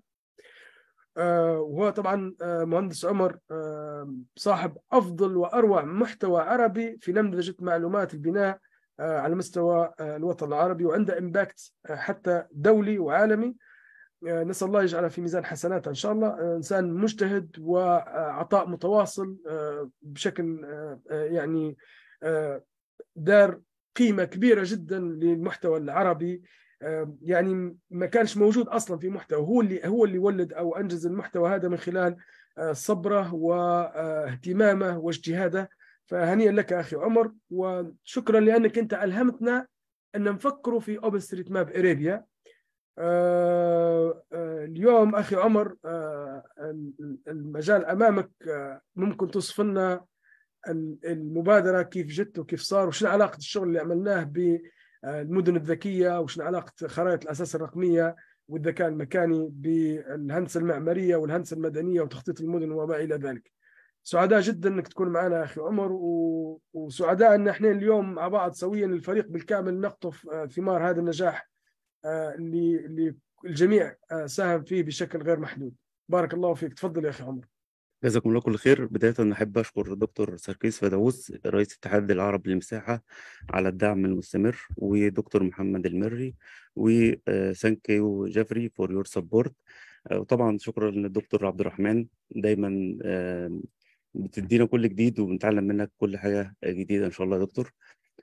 احنا دلوقتي عندنا تحدي كبير جدا، زي ما شفنا في كوفيد 27 اللي كان موجود في مصر، ان احنا عندنا مشاكل كتيره جدا سواء على مستوى الكره الارضيه او سواء على المدن بتاعتنا. المدن بتاعتنا فيها مشاكل كتيره جدا واحنا لازم نصممها مظبوط.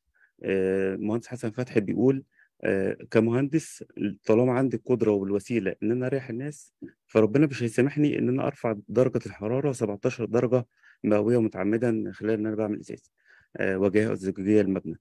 نفس الموضوع بالنسبه للمدن، انا ممكن اصمم مدينه، تصميم المدينه ده يؤدي لوجود جرائم كتير جدا، يؤدي الناس تحول لمجرمين، او اصممها بشكل يؤدي الناس كلها عارفه بعض والناس كلها عايشين مطمئنين مع بعض.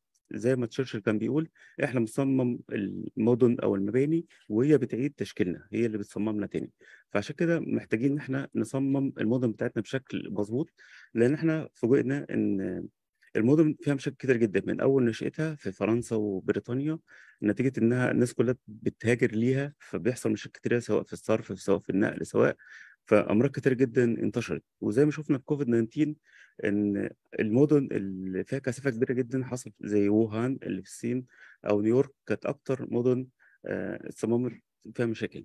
فاحنا عشان كده محتاجين ان احنا نصمم المدن بتاعتنا بطريقه ذكيه، نحافظ على البيئه الطبيعيه والبيئه التاريخيه، ويكون في امكانيه للمشي والدراجات ووسائل النقل العام.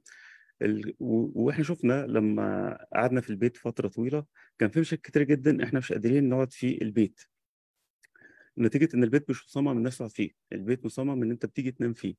فعشان كده محتاجين ان احنا نصمم صح، وعشان كده محتاجين ان احنا نصمم للانسان ونصمم كل حاجه صح. طيب عشان نصمم المدن فاحنا محتاجين حاجات كتير جدا، من ضمنها ان احنا يبقى عندنا خريطه تفاعليه نقدر ان احنا نعتمد عليها. فالوسائل لما جينا شفنا ازاي نصمم خرائط وبنيه تحتيه، لانها مكلفه جدا ما تناسبش كل البلاد. فكان حل قوي جدا الاوبن ستريت ماب يساعدنا ان احنا نعمل نموذج للبنيه التحتيه يساعد الناس اصحاب اتخاذ القرار ان هم ياخدوا القرار المظبوط. حتى وانا بصمم مبنى بحتاج المكان اللي حواليا عشان اشوف دراسه للظل والحاجات دي كلها. فالاوبن ستريت ماب انا بستخدمه دائما في الشغل بتاعي على اساس ان انا اشوف المباني اللي حواليا الارتفاعات بتاعتها والرياح والحاجات دي كلها. وهي ميزتها انها اوبن سورس، فاي حد ممكن يستخدمها من غير ما يبقى عنده فلوس. قاعده البيانات بتاعتها متوفره لاي حد ممكن ان هو يستخدمها. الحمد لله بنتعاون مع كل الناس زي ما دكتور عبد الرحمن بيقول. اخر دوله شغالين معاها جزر القمر، دولة عربية بنتعاون معاها إن إحنا نرسم ونعمل نموذج بحيث إن أي حد مصمم عمراني أو مصمم مباني أو حد عايز ياخد قرار يقدر إن هو يشوف على الطبيعة 3D كل المباني، وإن شاء الله هندخل فيها كل المعلومات. وفي كذا مشروع موجود في مصر حاليا، وليبيا ما شاء الله عاملين جهد كبير جدا، وكذلك في قطر، وإن شاء الله كل الدول العربية نقدر إن إحنا نتعاون معاهم إن يبقى عندهم خريطة ثلاثية الأبعاد كخطوة إنه يبقى عندهم مدن ذكية. يعني العراق مثلا على سبيل المثال عملت خطوة قوية جدا في موضوع ال المدينة الذكية، إن هم بكل سهولة قدروا يعملوا في من ضمن الحاجات في مدينة المدن في سلل القمامة حاطين سنسور بحيث إن هو لما يتملي يبعت لعربية القمامة أعزكم الله تيجي تاخد القمامة مكانها. فدي فكرة بسيطة لكن بتسهل إن المرور يبقى أسهل بكتير. اوبن ستريت ماب ليها مزايا كتير جدا، زي انها هتساعدنا ان احنا نعمل مدن ذكيه نحط المعلومات. والموضوع المدن الذكيه ده رقم 11 في اهداف التنميه المستدامه. احنا عندنا اهداف التنميه المستدامه اللي هم 17 هدف على مستوى العالم اللي هم 2030. بنلاقي رقم 11 هو ان احنا نعمل مدن ذكيه، ونقدر ان احنا من خلال الاوبن ستريت ماب بنتعاون في الاهداف الثانيه زي الهدف السادس اللي هو الحصول على المياه النظيفه. الهدف الثامن اللي هو النمو الاقتصادي، يبقى في اماكن رعايه صحيه وتخطيط المدن بحيث ان عربيه الاسعاف تقدر توصل بسهوله جدا لمكان المصاب، كل دقيقه بتفرق للمصاب. رقم 9 اللي هي الصناعه والابتكار والبنيه التحتيه، ده جزء جدا بيربط بين الاوبن ستريت ماب والمدن الذكيه، ان احنا نقدر نحط كل المعلومات اللي احنا محتاجينها عشان ناخد القرار. العمل المناخي من ضمن الحاجات الطرائف ان كان احد الدكاتره بيسالنا انتوا ليه بتدرسوا الاوبن ستريت ماب؟ الاوبن ستريت ماب ده احنا يعني بنستفاد منه ان احنا نعرف اماكن الامراض، يعني مش متخيل ان هو مفيد لشغل البنيه التحتيه وشغل المهندسين، فاكر ان هو خاص بالاطباء. فالاوبن ستريت ماب لان هو مفتوح المصدر كل الناس تقدر انها تستفاد منه، نقدر ان احنا نحدد اماكن انتشار الامراض. الكوفيد 19 مثلا انتشر فين، ونربط بينها وبين الميه والهواء بحيث نكتشف سبب انتشاره وازاي ان احنا نقدر ان احنا نتحكم فيه. فهو قاعده بيانات جغرافيه عالميه موحده نقدر ان احنا نضيف المعلومات عليها، نقدر ان احنا نستفاد منها، نقدر نعمل البرامج اللي احنا عايزينها. فده هيبقى حاجه نقدر نشتغل عليها ونطور فيها، بحيث هدفنا ان المدن بتاعتنا كلها تكون ذكيه، نقدر ان احنا ناخد قرار زي ما شارل دي جول كان بيقول لو انت عايز تتكلم في السياسه انظر الخريطه، لو احنا عايزين نتكلم في تنميه اقتصاديه لازم نبص الخريطه، التنميه المستدامه لازم نبص الخريطه. فلما يكون عندنا خريطه ذكيه سمارت بنحط فيها كل المعلومات اللي احنا عايزينها، دي هتسهل لنا كتير جدا. والاوبن ستريت ماب فيه مزايا كتيره جدا بتفيدنا كمدن ذكيه، لكن يعني طول الوقت في شرحها. فجزاكم الله كل خير، وشكرا جدا دكتور عبد الرحمن فرجاني، الف شكر. شكرا مهندس عمر، بارك الله فيك على التوضيح. Our colleague Omar tried to highlight the relation and importance of having open source and open map built by the contributors to support a lot of applications that need spatial and spatio-temporal analysis for the durable development and sustainability of cities. and the implementation of smart city concept, OpenStreetMap could contribute for the implementation of smart city. So thank you very much, Omar. Now I have shared the links to the projects where we are mapping in Doha. We will have a mapping session for only 30 minutes if you are interested to map with us. We are not going to make rooms. We will stay at the same room. We will start mapping and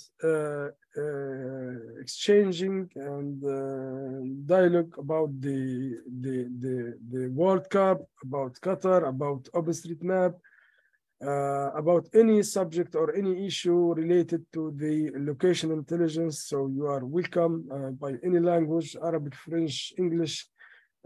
We can make it open discussion in the chatting, or unmute yourself and or share your screen if you would like to show us what you are mapping. So we move from the talks and the keynote speakers to the practical part of this event. So الآن سنبدأ في ننتقل من المداخلات والكلمات إلى الجزء العملي في هذا اللقاء، وهو المشاركة في رسم خريطة الأساس على منصة خريطة الشرح المفتوحة من خلال الهيومانيتيريان اوبن ستريت ماب تيم. حنعطوا فكرة كيف رسمنا وكيف وصلنا للي احنا رسمناه، شنو هي الأدوات وشنو هو المحررات أو شنو هو السوفت وير اللي استعملناه في الرسم، وكيف عملية الفيزواليزيشن وعملية الاكستراكشن للفيتشرز وعملية استخلاص البيانات واستقراءها من الخريطة. وممكن إذا كان سمحنا الوقت نوروا حتى المنصات اللي نقدروا نعملوا منها ريتريف أو سحب أو داونلود للبيانات اللي ممكن نستعملها في تطبيقات نظم معلومات جغرافية أخرى تكميلية لما تم جمعه وتأسيسه في OpenStreetMap. فأنا عملت مشاركة لللينكس لمشروعين في قطر. فبليز feel free to start mapping with us on those or both projects if you are interested. And by the way, we will share later on the link where we are going to make a fundraising for our commerce community. They have some challenges for mapping commerce. They need some help to collect fundraising to buy some laptops or some PCs and to enhance the infrastructure for the local contributors and mappers to allow them mapping commerce. عندنا مبادرة اللي هي عملية من خلال ماباثون، سلسلة ماباثون اللي عملناها خلال الفترة الماضية. قررنا أن احنا يكون الأيام الجاية هذه إن شاء الله نعملوا مشاركة لرابط، ممكن نعملوا منها الشاريتي أو نعملوا منها تجميع لمساعدة مالية لدولة عربية وهي جزر القمر، تحتاج إلى مساندتكم ودعمكم لشراء أجهزة كمبيوتر وشراء اشتراكات إنترنت لرسامي الخرائط اللي موجودين في جزر القمر نظرا للظروف المادية الصعبة عندهم والبنية التحتية الصعبة عندهم.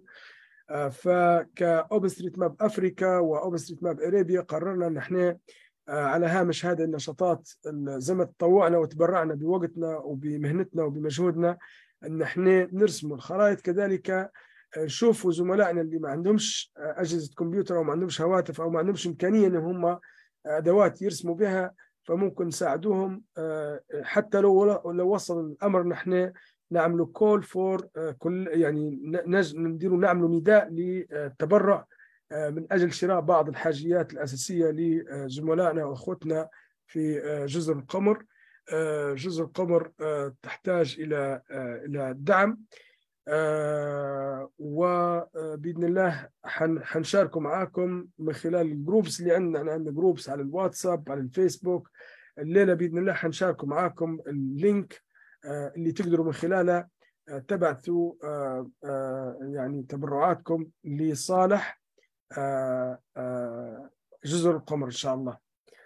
وهذا نوع من النشاط الإضافي اللي استجد على نشاطات اوبن ستريت ماب، واللي منها اللي احنا نقدروا نعملوا كاباسيتي بيلدينج، وكذلك ندللوا الصعاب امام الناس اللي اوريدي عندها مهاره وعندها سكيلز، ولكن ما عندهاش الادوات، ما عندهاش الامكانيات، ما عندهمش كمبيوتر، ما عندهمش انترنت، ما عندهمش كذا. فاحنا نحاول نساعدوهم ان احنا نجمعوا لهم اموال ونبعثوها لهم، نشروا لهم بعض الحاجيات الاساسيه. طبعا هذا الكلام كله يتم بشفافيه تامه عن طريق اطراف او الاوبن ستريت ماب افريكا، ومشروع فريق العمل الانساني لرسم الخرائط التطوعيه. وهذا باذن الله حيكون له دور كبير في دعم الكوميونتي في جزر القمر. حنوافيكم لاحقا بالرابط اللي ممكن تعملوا التبرعات من خلالها ان شاء الله. Thank you very much. We are going to share later on the link for fundraising to help commerce community, OpenStreetMap commerce community, where they are suffering again with a lot of challenges. They don't have enough material, computers, and internet connections infrastructure. So we are going to make fundraising for them. As a fruits of these efforts we have tackled and done during the last few weeks, we will look forward to have your generous donation to help this community. Thank you very much. And please, who would like to share his screen during the mapping? Jeffrey, if you would like to give a brief, because I need your help. I think sharing your screen, if you don't mind, if you are okay, or anyone else, help me to give a brief about the concept of mapping on OpenStreetMap, just to highlight the fundamentals, how to start and how to use OSM and how to contribute to OpenStreetMap. Jeffrey, Omar, anyone, if you would like, if you don't mind, to share your screen, please. Just to give highlight about fundamentals of mapping. Sure, I can do that. I can share. Do you like me to use ID editor or JOSM? As you like, when you prefer. Okay. I was already mapping using JOSM, so I'll just give an overview of how to use JOSM to do the mapping. Yeah, but I think later on it would be nice also, Dr. Parman, if you can also show how to use the mapillary to add like building levels and all that, because when you showed the when you were showing the 3D map of Qatar, it looked really beautiful, and I think that's because more detail has been added to the map. So yeah, let me just share my screen and do a quick overview of how to get started with mapping. So just a second.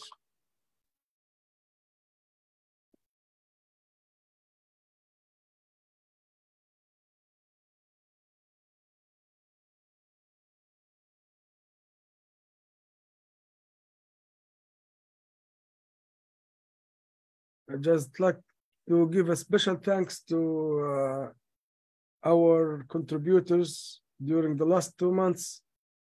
They were seriously mapping with us in Qatar, so we have mapped more than 60,000 buildings in Doha, which is remarkable. Thank you for your efforts. Thank you very much. Special thanks to Engineer Manahel Nadmi from Libya, and Engineer Omar Salim for the efforts for the validation and for the mapping. Thank you very much, Omar.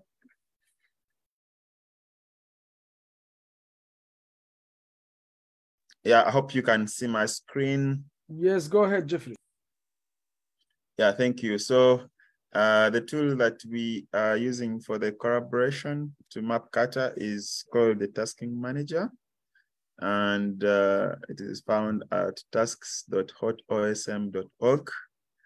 And basically what you need to do is to log in with your OpenStreetMap account. So you don't need to create a new account on the Tasking Manager. You just have to log in with your OpenStreetMap account. So that's the first thing you would do. If you don't have an account already, you can create an account on OpenStreetMap by going to osm.org. But once you have the account there, then you can log into the Tasking Manager with that account. So the projects that we have 2 projects for kata. So you can either come here where there is Explore project, and then you search for kata.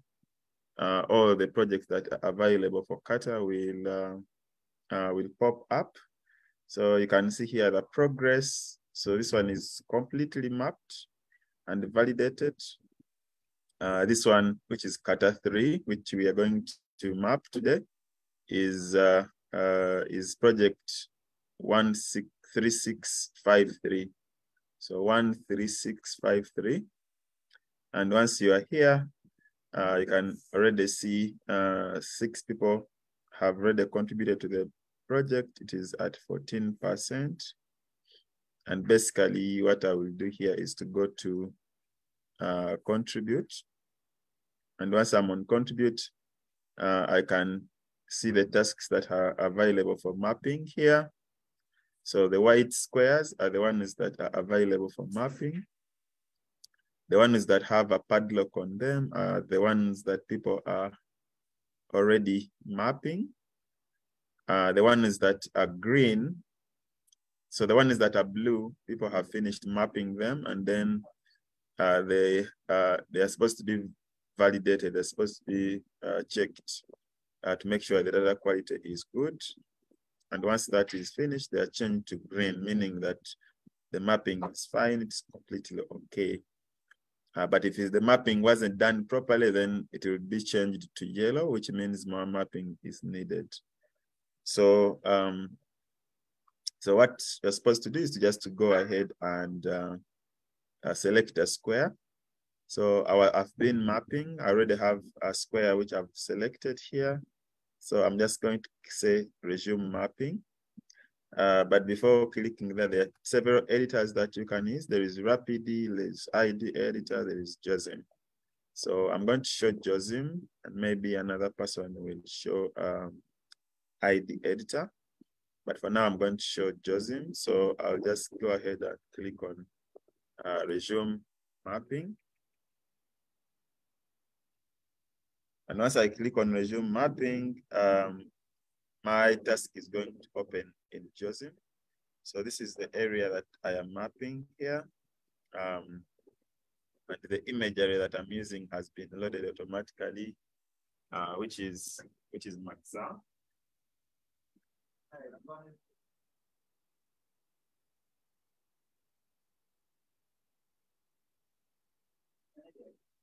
Okay, so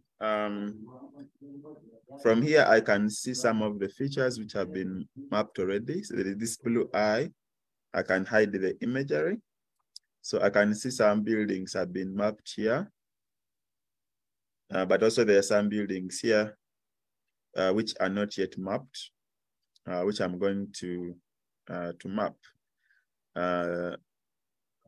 So yeah, these are like, I think, apartments, depending on like the structure, but I'm going to get my tool here. So JOSM has different tools to use.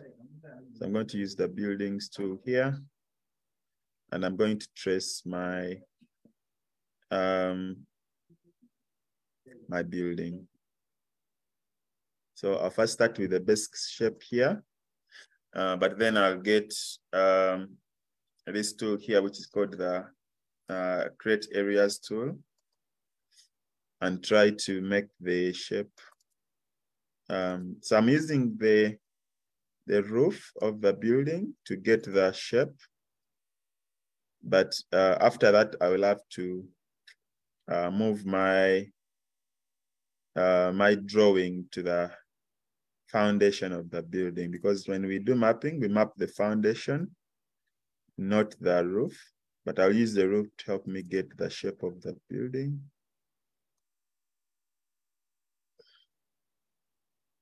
And one question I had for Dr. Mohammed, I don't know if he's still on the call, was that is there a high resolution imagery, maybe drone imagery, maybe satellite imagery, which is high resolution, that is openly available for Qatar, that can be, made available for mapping in OpenStreetMap? Because one of the challenges we have is if the resolution is not very good, then it somehow compromises with the quality of the edits. So I'm just wondering if there is imagery that is available for Qatar that is open. So I've drawn my shape, and maybe Mr. Omar also knows the answer to that question. So I've made my drawing, but now I can see the foundation passes here. So I need to move this building over to the foundation here. So that's where my building is.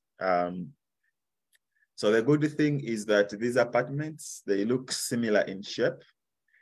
So I can use that advantage and just copy this to here.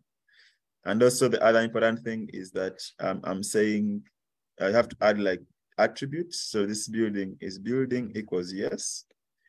I don't know if it is a hospital, if it is an apartment, I'm not sure. So I'm not going to add other details because I don't know them. But because it's a collaborative map, another person can always come and add those other details, especially the people who are from Qatar. So I'm going to just press Ctrl D, and that helped me to just duplicate my building. Then I'll press it very well. Yeah. So I'm going also to duplicate it here. Yeah, and if you want to try out JOSM, you can just download it from the internet. It's a very light application, easy to install. But once it is installed, then you can start using it to map.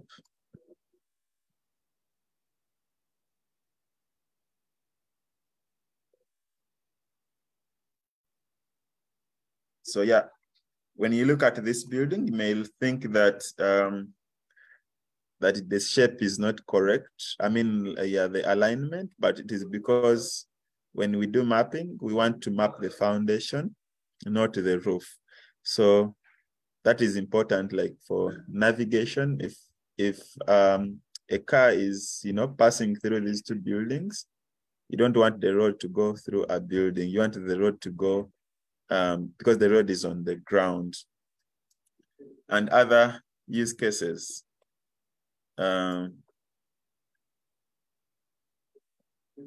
So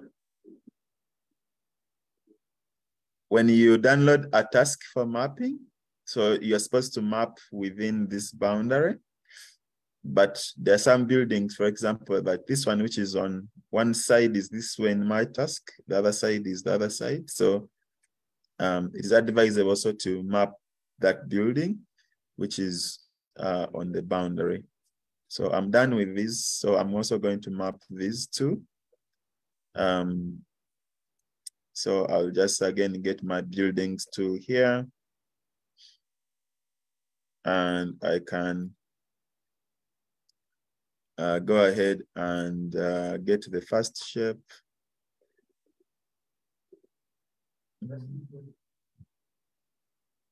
Then I'll use my X tool to try and get the shape right.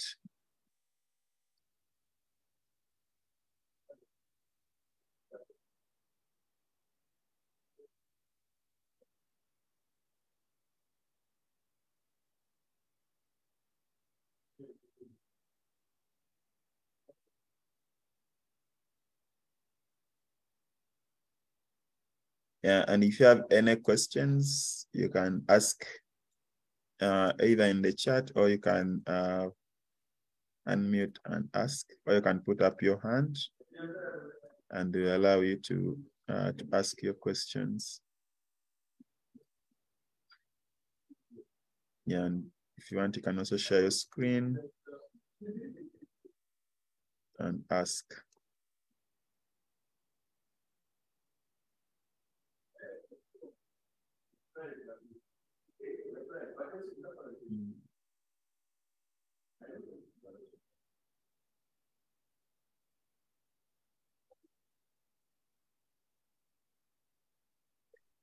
Thank you very much, Jeffrey. I'd just like to ask Dr. Mohammed Al-Marri if he's still with us.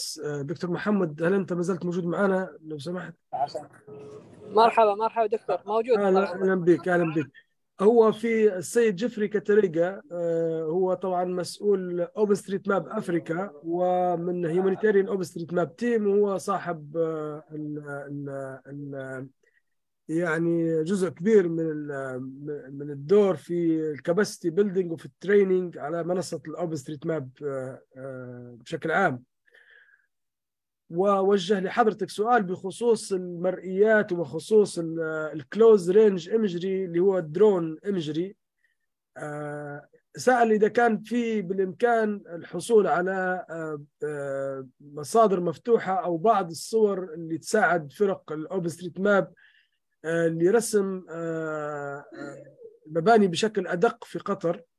فهل عندكم جزء من صور الدرونز مفتوحة اللي ممكن نعملوا زي الاتفاق أو نعملوا زي التعاون مع بعض عشان تعطوا جزء منها للأوبن ستريت ماب تيم عشان يرسموا رسم صحيح ودقيق؟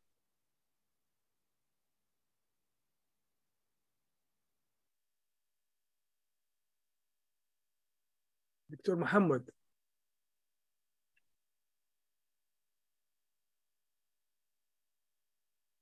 يبدو أن فقدنا. I've tried to ask the question for Jeffrey to Dr. Muhammad about the drones. He's back. مرحبا دكتور، أشكرك. الحين طلعت. فهو جيفري كان يسأل على إمكانية التعاون مع أوبن ستريت ماب ارابيا بخصوص مابينج الدوحة.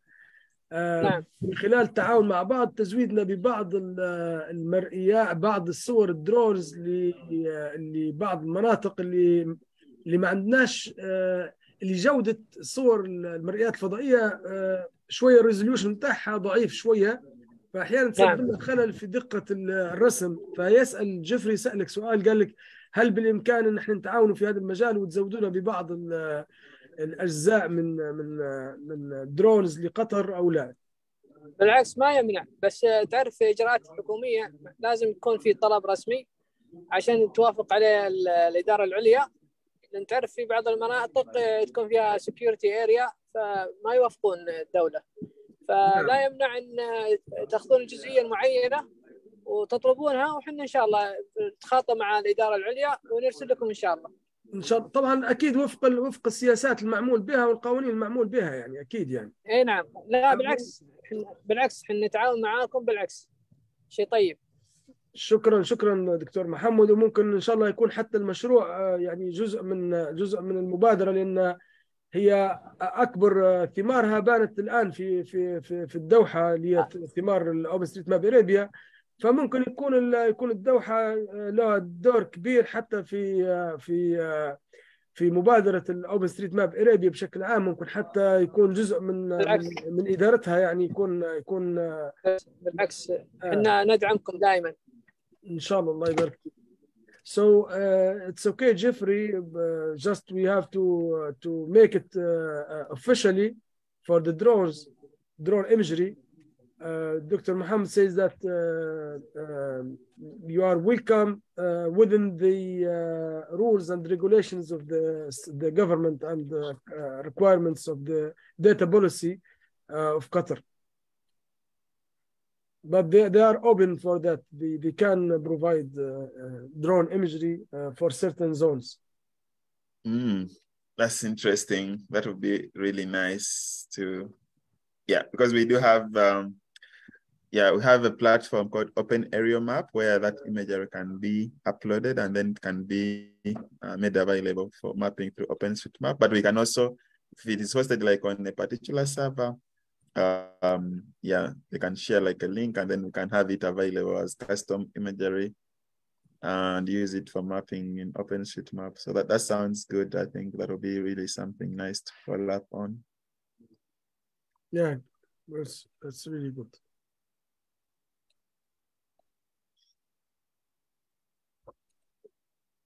Yeah, so for those who are following along, yeah, I'm just trying to make sure that I've digitized all the buildings in this square or this task before I mark it as complete. So I can see that is this tall building, long building, which is touching this square, but is also in the other area. So, but I'll map it.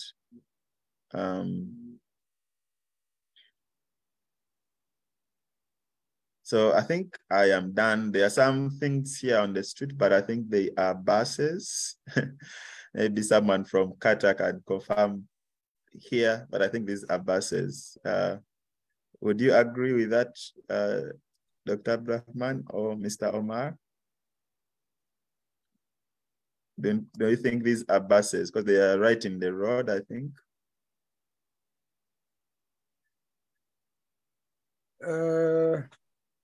I think they are containers, I think. Yeah, because like this one is right in the middle of the road. Yeah. There are some containers. Okay. So it's a shipping yard. Okay. Okay, there might be containers. Okay.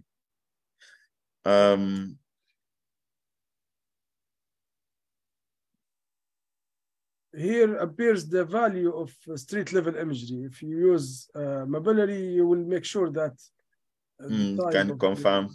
Confirm, yes. Let me see if I can get my Mapillary data in.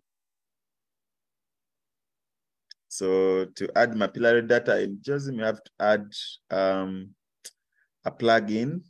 So if we go to edit preferences and then plugins, I can search for the Mapillary plugin and click OK.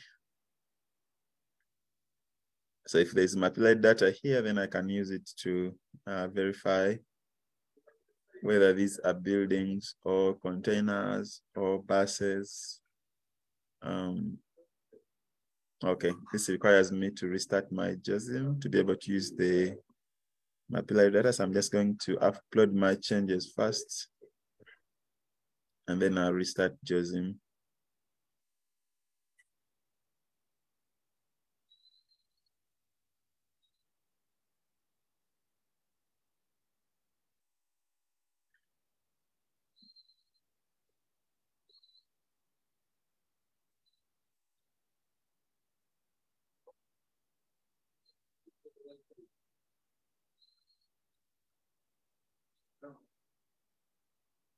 So I've restarted my JOSM, but now I need to restart my my project. So I'll just come down here and I say reload editor. I click on JOSM and then the task will open up again.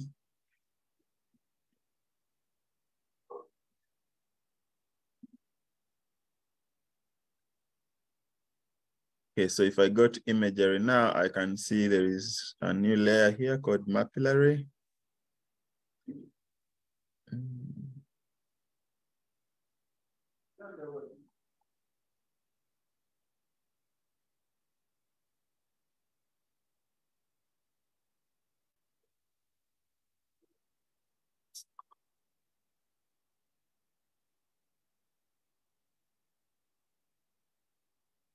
There's a newer version of JOSM.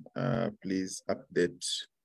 So the Mapillary data is not showing up. I think it's because my JOSM version. Jeffrey, excuse me, you can make shift comma. shift comma. Shift comma. Yes. Does that load mapillary data? What's the shortcut? Shift comma, yes. Okay. Yeah, I've done that, but it's not showing up still. But I think it might be because of the version of my, let me try the ID editor to load the same area. So I'm going to go to ID editor here.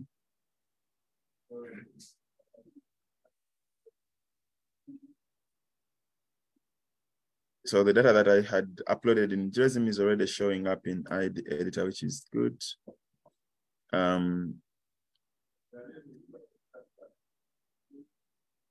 Yeah, so if I go to my settings here, one of the background settings I can load would be, let's see, overlays, and then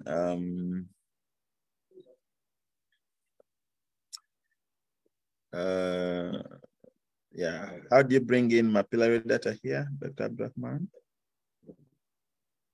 Yeah. Should it be under overlays? Yeah. No, data, yes. Okay. Yes. Photo overlays, and then I can Mapillary. choose mapillary. Yeah.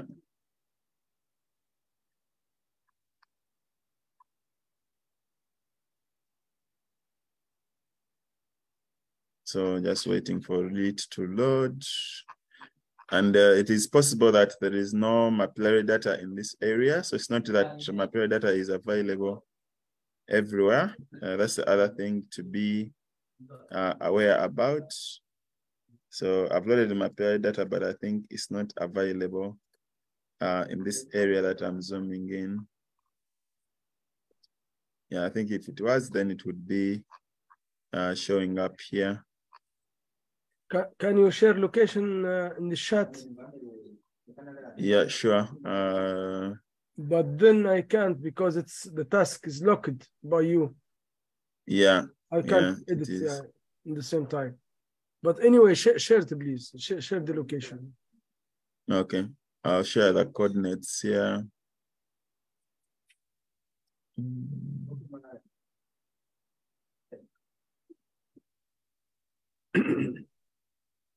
And I think, yeah, I can see yeah, there is a link that has been shared by Dr. Mohammed. I think it is today, maybe for the open, the imagery. So let me just check it out here.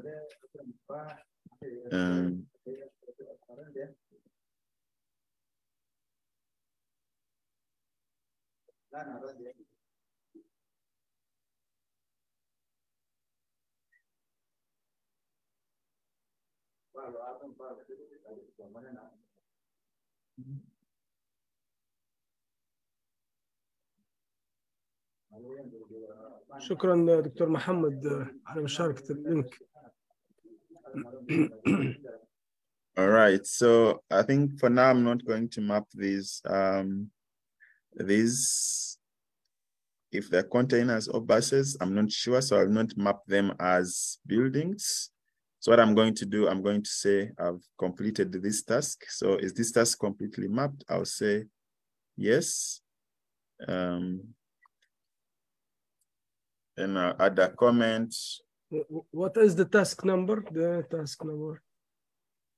Yeah, so the task number is, let me check again. So I'll make double check during the validation. Yeah, the task number is 887. Okay. 887. So when you do validation, you can check and confirm. So I've just mapped one task there using ID editor. Sorry, using JSON, but I'm going to map another one now using ID. So I'll just go to the next one here. And I'll go to ID editor. And then I'll say map selected.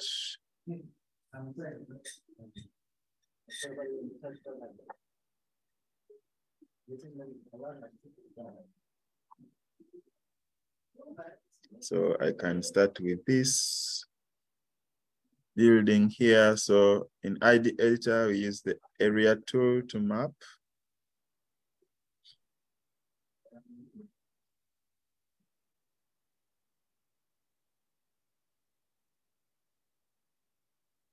Yeah, if there is anyone who'd like to share your screen, or you have a question, or you want to share something, feel free to do so. You can put up your hand, or you can mention in the chat that you have something to show. Then we can allow you to share your screen.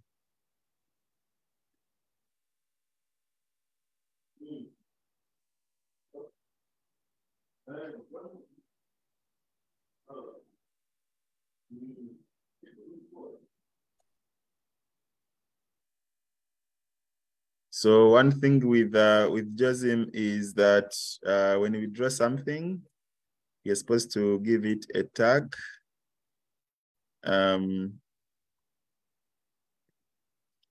So I need to tag this building. So I'll go ahead and tag it as a building. Yeah, but I think it has, I need to still move it. I've drawn the roof, but I still need to move it to be able to draw the foundation. There's still some kind of shade here, which I've not yet drawn. So I need to add something here. So I'm going to come where there is this arrow and then add a new node. Even here, I'll add a new node. So then I'll grab this node in the middle and move it like that. There is another extrusion here.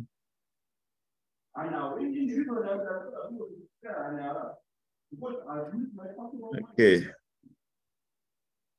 So the last thing I'll try to do would be maybe to square the corners of my building. So I'm going to right click and then click on square so that the corners are all square.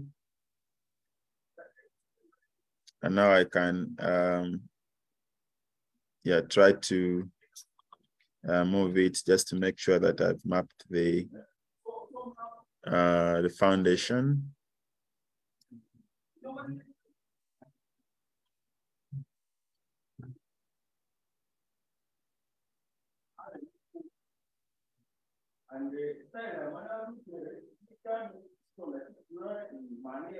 Jeffrey, excuse me, please. I'd just like to introduce some members of OpenStreetMap Arabia to you and to Dr. Sarkis Fadous, because I think he has another meeting. So just I'd like to use this advantage to introduce you, Jeffrey, and Dr. Sarkis to our colleagues from the Arab community of OpenStreetMap Arabia.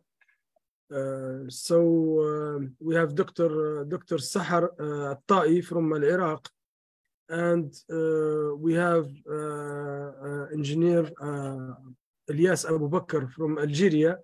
So they are members of OpenStreetMap Arabia. And أنا بنستغل الفرصة وبنقدم للسيد الدكتور سركيس فدعوس، نقدم لك زملاء اللي معانا يشتغلوا تحت مظلة الاتحاد. ممكن ما سبقش الفرصة أن حضرتك أنت كرئيس اتحاد، الدكتورة سحر والدكتور والأستاذ إلياس أبو بكر فيما سبق تلاقيته في عدة لقاءات، ولكن ما صارش يعني نقاش كتير، وكلهم منهمكين في العمل ومركزين على العمل، ولكن هم سعداء جدا يكونوا معنا اليوم، ونستغل الفرصة نقدمهم لك بشكل مباشر ونزيد نعرفك عليهم أكثر. وبإذن الله المدة الجاية هم حتوصلك طلبات انتسابهم إلى الاتحاد إن شاء الله كأعضاء رسميين في الاتحاد العربي للمساحة. يعني ممكن معنا الدكتورة سحر الآن، ممكن تتفضل، وبعد الأستاذ إلياس أبو بكر إن شاء الله.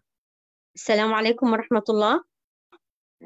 وعليكم السلام ورحمة الله. نعم دكتورة سحر. نعم دكتورة سحر سعيد قاسم الطائي من جامعة الموصل العراق. أتشرف بالانضمام لهذه القامات العلمية الموجودة الآن، واللي تدير هذا المحفل العلمي الكبير اللي هو موجود. إن شاء الله نحن موجودين وعلى أتم الاستعداد لأي تعاون علمي في نظام المساحة وخريطة الشارع المفتوحة اللي تعتبر الآن أحد الوسائل العلمية الدلالية الآن اللي هي موجودة على مستوى العالم وليس فقط على مستوى الوطن العربي. فأتشرف بالانضمام لديكم معكم إن شاء الله تعالى. أهلا وسهلا بكم بكل أخصائيين موجود في الوطن العربي. هذا الاتحاد هو يعني هو مظلة لكم، لأنه نحن علينا نعمل رسالتنا وحيجي الناس من بعدنا بيكملوا الرسالة. وأهلا وسهلا بكم جميعا بكل إنسان. ما أنا وجهت دائما عم بوجه دعوة لكل الناس الموجودين في الوطن العربي. نحن في عدة لجان علمية ومهنية موجودة عندنا، ممكن يعني تتعرفي أكثر. في بعض الأخوة من العراق اتصلوا فيي كثير يعني حتى، بس دائما يمكن ما تنزعجوا مني إذا قلت كل مرة كل ما بحكي كلمة مع حدا. الكلام الكثير ما بحس أنه إلا القليل بيكون في منه يعني فائدة بالانضمام أو بالمشاركة الفعالة. ونتشرف بوجودكم معنا دكتورة. أهلا وسهلا بك. شكرا جزيلا دكتور. شكرا دكتور سركيس. شكرا دكتورة سحر. As we agreed last night, Jeffrey, to have the first Mabathon for the next year, for the new year, going to be Algeria. So welcome Ilyas Abu Bakr from Algeria. He is the coordinator for OSM Algeria, and he is the one going to be the focal person to the organization of Algeria Mabathon for January. الياس أبو بكر، بارك الله فيك، شكرا لتلبيتك الدعوة. البارح أنا والسيد جفري قررنا أن يكون الماراثون القادم اللي هو النسخة ماراثون أفريقيا الشهري يكون النسخة القادمة لشهر الأول من السنة الجديدة يكون عندكم في الجزائر. فتفضل سيد الياس، وانت بعثت لي المستندات وبعثت الطلب للانضمام للاتحاد العربي المساحة للعمل ضمن مشروع خريطة الشارع العربية المفتوحة. تفضل السيد أبو بكر. السلام عليكم ورحمة الله وبركاته. وعليكم السلام ورحمة الله. اسمعني يا دكتور. نعم. السلام عليكم ورحمة الله وبركاته. السادة الحضور، بارك الله فيكم على هذا اللقاء الثري يعني، وأتشرف بحضوري والانضمام إليكم في هذا الشرح الكبير الذي يعني فيه فوائد جمة في عدة مجالات، خاصة في مجال الرقمنة ومجال الجي اس. كما يعلم الدكتور يعني عبد الرحمن أن لدينا بعض الخبرات المتواضعة، وماذا بنا يعني نتبادلوا الخبرات في مجال المساحة ومجال الرقمنة. فنشكركم وأرجو منكم يعني قبول طلبي في الانضمام إلى الاتحاد العربي للمساحة. فحيكون إن شاء الله لقاء ثري في جميع المجالات، خاصة مجال الجغرافيا يعني بصفة عامة. بارك الله فيك. بإذن الله يكون في تعاون كبير مع الاتحاد، بما أن أصبحت الأوبن ستريت ماب ارابيا أو خريطة الشارع المفتوح العربية من ضمن الاهتمامات الرئيسية للاتحاد العربي للمساحة. حيكون في دعم كبير فني وتقني ومظلة قانونية ورسمية اللي تقدروا من خلالها يعني تقوموا بالكثير من المناشط اللي تهدف لبناء المجتمع المهني على المستوى المحلي في الدول العربية. وإن شاء الله نتطلع أن نسمع منك أخبار جيدة فيما يخص تأسيس جمعية للعمل التطوعي لخريطة الشارع المفتوحة في الجزائر بشكل وتسجيلها بشكل رسمي كما وعدتنا إن شاء الله في أقرب فرصة. سيد الياس إن شاء الله دكتور، نحن مستعدون دكتور. يعني نحن الآن ننتظر يعني أوراق الاعتماد، لأنه عندنا قوانين داخل الدولة الجزائرية تنظم هذا المجال، خاصة في إنشاء الجمعيات يعني الوطنية أو الدولية. وهذا ما نصبو إليه إن شاء الله، تكون الأمور كلها وفق القوانين والتشريعات المعمول بها في كل دولة على حدة، ووفق المتطلبات والشروط الخاصة بكل دولة. وتكون العمل مقنن وعمل قانوني ومنظم وشرعي وفق السياسات الخاصة بكل دولة يعني. إن شاء الله. مشكور جدا. So it's confirmed, Jeffrey. We will have the first marathon for the new year, Algeria. So it's over to you, Jeffrey. Please, you can go ahead. Back to you. Yeah, thank you. Thank you very much. And nice meeting, Elias. And thanks for the confirmation that we can map with Algeria in January. Looking forward to that. So I'm going to share my screen again.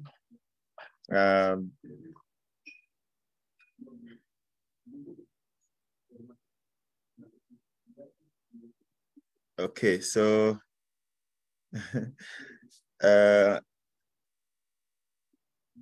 so something very interesting here. I was wondering why my mapillary data is not showing in my ID8 and my JOSM. Then I remembered, because we have a problem where I am based. So I'm based in Uganda, and Facebook is actually banned here. So if anyone wants to access Facebook, then they have to use a VPN. So because mapillary is a Facebook product, even mapillary images are blocked. They won't, data won't appear. So that's why my mapillary wasn't showing earlier. I've just remembered why.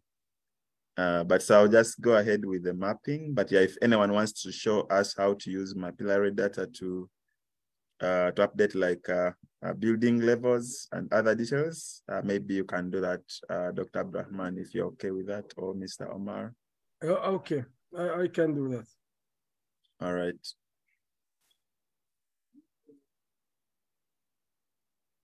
Thank you very much, Jeffrey. So I'm gonna share my screen to show how to twin the satellite imagery with street level imagery through mapillary application, which help a lot to understand the nature of and the mode of the street view, where we can distinct and extract a lot of data and special information about the road. So as you see here, we have the buildings, but we don't know how many stories they are. And you have remarked that the 3D city model, when we showed that the levels of buildings and the real height of buildings, they appear very nice and clear. So how we did that, we used mapillary, as Jeffrey said, edit, preferences, you can add the plugin, you can add mapillary, and you can create an account, login through your account, associate your account in JOSM with your account in mapillary. You can have separated or an account for mapillary. Then you associate your mapillary account to your JOSM and OpenStreetMap account. So let's say we have already the mapillary plugin or the add-in installed. Then you have to press Shift, comma to have the data downloaded for the view. When we click on the cones here, for example, we would like to map, for example, this building, and we don't know how many stories is this building. So we choose this one, for example. If you can see the cone direction to the direction of the building. So when we click here, it appears with the real height. كيف نقدروا نعرفوا ارتفاعات المباني؟ نقدر نعرف ارتفاعات المباني واستخداماتها والكتابة اللي مكتوبة عليها أو اللافتات أو استخدام المباني من خلال اللي هو التصوير للشارع اللي يتم عن طريق تطبيق المابيلري أو عن طريق تطبيق كارتا فيو. المابيلري طبعا هي منصة كانت مستقلة وبعدين شرتها الفيسبوك، فأصبحت هي أحد منتجات فيسبوك أو أحد البلاتفورم اللي تدار عن طريق فيسبوك. ولكن كارتا فيو أيضا هو مصدر من مصادر الصور اللي تسمح بالاطلاع على الشارع واستفادة من صور الشارع في عملية الرقمنة أو عملية الديجيتايزنج للمباني. الآن احنا عندنا مثلا هذا المبنى، فنقدر نعمل مثلا زوم عليه أكثر. فتح لي نافذة، لما بمجرد ما عملت كليك على الأيقونة هذه الشارع فتح لي نافذة فيها الصورة الحقيقية للشارع. فهنا نقدر ندير زوم أكثر ونقدر نعرف حتى شنو مكتوب مثلا عليه المبنى، بالتالي نقدر ندخل أكبر قدر ممكن من البيانات اللي ممكن تفيد الخريطة. فنقدر نتنقل بالطريقة هذه. وطبعا كل ما نتحرك بالسهم هذا اللي في الأسفل هنا، كل ما نتحرك عليه التراك بتاع الايمجز او مجموعه من سلسله من الصور اللي تم التقاطها عن طريق واحد المتطوعين اللي قام برفع هذه الصور. مثلا خلاص انا الهدف اني نبي نرسم المبنى هذا، فانا حابب نعرف كم طابق، فهو من صوره المرئيه الفضائيه ما يبان ليش، يعني حتى لو كان انا درت تحليل للظل فهذا مش منطقي ان انا مجرد نعمل كونتريبيوشن ونعمل ديجيتايزنج سريع ريموتلي، مش منطقي ان نقعد نحلل في الظل ونعرف من خلال الظل كم طابق، فهذه عمليه مش منطقيه يعني. فانا من صوره الشارع الحقيقيه الان عرفت ان انا عندي هنا عدد الطوابق هو طابقين يعني. فانا المبنى هذا اللي واضح قدامي لما بنرسمه حنرسم بيلدينج بالطريقه هذه. ديما ناخذ الضلع الطويل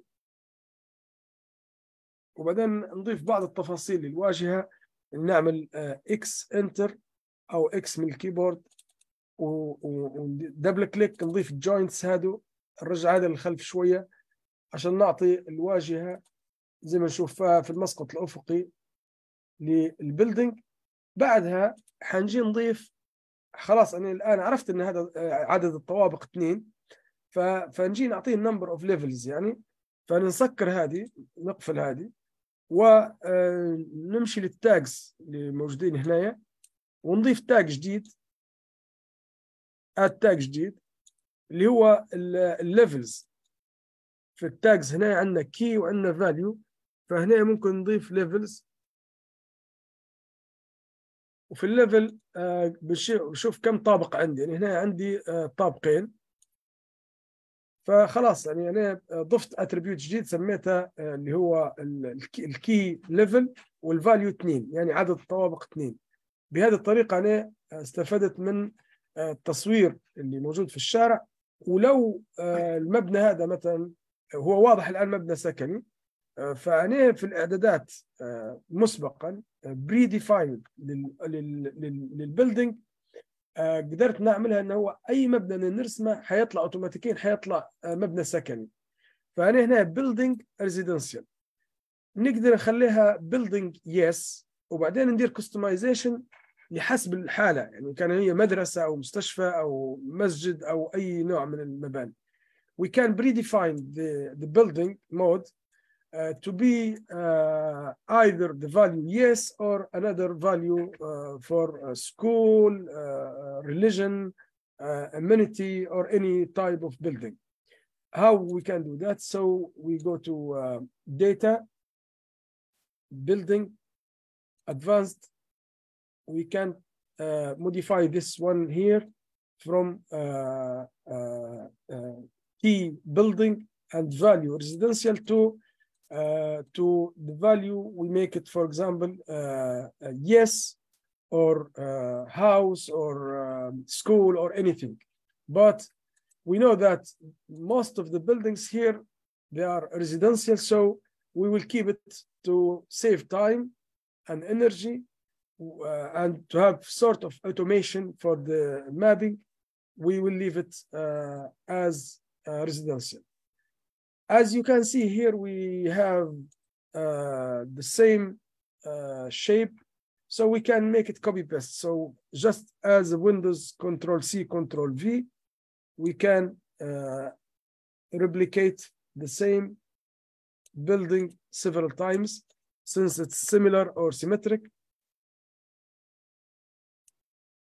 And this is how we use the street level imagery and mapillary. We can go here, for example, we move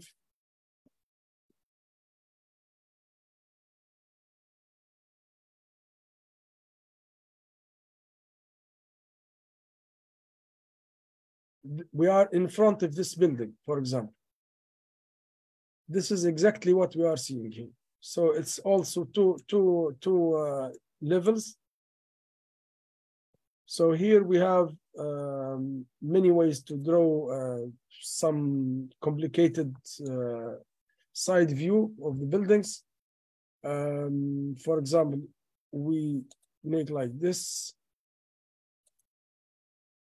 Then we add two nodes.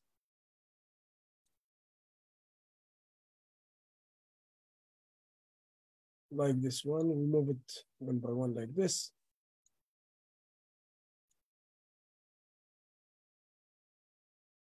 And we add another attribute here, add. So it's the previous one, levels 2, add. So it's 2 story or 2 levels أو مبنى من طابقين. وقدرنا نعرفها عن طريق بالطريقة التقليدية عن طريق الديجيتايزنج اعتمادا على المرئيات الفضائية. المرئية الفضائية زي ما قلنا أحيانا ما تسمحلكش إنك أنت تعرف اللي هو المبنى هذا كم طابق أو شنو الاستخدام تاعه. مثلا بنضيفه مبنى على شكل بيضاوي بالطريقة هذه. كيف نرسموه في الأوبن ستريت ماب. هنا نقدر ناخده اللي هو الأمر الدرو لاين. هنا نقدر نرسمه الخط بالطريقة هذه، نقطة 2 3 وبعدين شيفت سي. شيفت سي يعمل لك كيرف 1 2 3 وبعدين شيفت سي كيرف، وهكذا ترسم بالطريقة هذه. هنا بيكون في كيرف، هذا 1 2 3 وبعدين شيفت سي وبعدين 1 2 والشيفت سي وبعدين نسكر بالطريقة هذه. هيك إلى حد ما ممكن تقريبا يعني نقدر نقول اني جبت يعني الشكل قريب من الواقع. فنزيد صحح فيه شوية تصحيحات يدوية. هذا الآن مش معرف انه هو building، فانا بنعرف انه هو add building، والنوع متاعها مبدئيا حنسميه ريزيدنسيال، وحنضيف له تاج لأن الزون يبدو أنه هو سكني ارتفاع طابقين بشكل عام المنطقة. فأنا مبدئيا عملتها بالطريقة هذه. هذا كيف لو نجي مثلا هنا لحوض سباحة، حوض سباحة كيف نرسمه، أو مثلا الجزء هذا الدائري كيف نرسمه. نرسمه عن طريق أن الداتا وإلا Alt Z، نعمل Alt Z من كيبورد ونرسم نقطتين فقط يرسم لي الشكل الدائري. هذا الشكل ما هوش بيلدينج. الآن لو خديتها بالطريقة هذه وشفت الاتريبيوت اللي اعطولك كاتب لي هذا ريزيدنسيال بيلدينج، نو هو فحنمسح نعمل ديليت. we are going to delete the tag where this object was predefined as a building. It's not a building, this one. It's a basin or a water body or anything else. So let's say it's a part of the basin or part of the swimming pool. So we have to add and customize. So if we go to presets, I think man-made, I think, or facilities,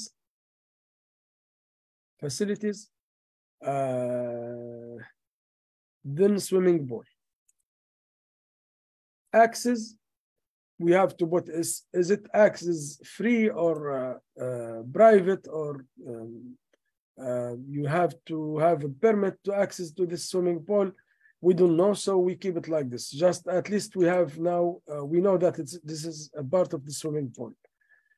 احنا ارسلنا الجزء هذا كان معرف مسبقا انه هو building، لكن حذفنا سمة البيلدينج وضفنا لها سمة انه هو هذا جزء من حوض سباحة او جسم مائي او مرفق مائي. فحذفنا التاج او السمة هذه وعودنا عرفناها من البريسيتس ان هي فاسيلتي، والفاسيلتي هي سويمنج بول. تمام. عاود نفس الشيء، بنرسم نفس الجزئية هذه، بنرسمها في البداية. أنا الآن قاعد لقيت عندي موزال معرف على أنه هو يرسم في أجسام دائرية. كيف نطلع من الأجسام الدائرية هذه؟ لازم نرجع ل اللي هو الكنترول آر أو ألت آر عشان يردني للريكتانجولار. وديما قلنا نرسمه على الضلع الطويل. Always we have to choose the longest or the largest part of the building. Then we have to make some modifications. Double click here to add nodes, then select this node and delete it. Then we have to go to delete the building residential. It's not the good one. We have to predefine from the presets as a swimming pool from the facility ledger. So swimming pool, okay, and this is now swimming pool. So we show how to draw different types of objects, how to use the street level imagery, and I think it's good if we can draw this one. We can use this advantage here. As I said, this is point 1, 2, 3, then shift C, then close, then 1, 2, shift C, then close. And this is how to draw such a complicated or irregular shape. الأجسام أو الأشكال الغير منتظمة ممكن نرسمها بالطريقة هذه. فهذه هي building. فالآن نبدأ نعطاها البريسيتس أو نعطاها من هنا add attribute إن هي building و residential. That's it. ممكن نضيف لها إن هي 2 levels. Level 2. Okay. So this is how to draw some irregular or complicated shapes, and this is how to use the advantage of street level imagery to know the type, the use, and the height of the building. كان في أي حد عنده أي سؤال? If there's any question about what we have showed now.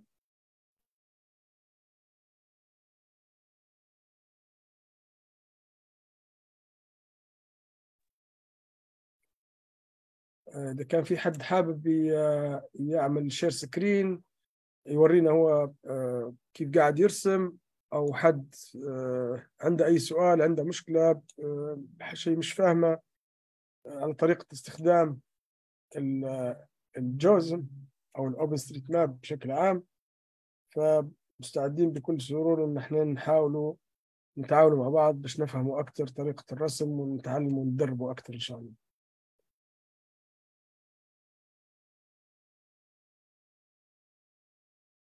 Is there any question?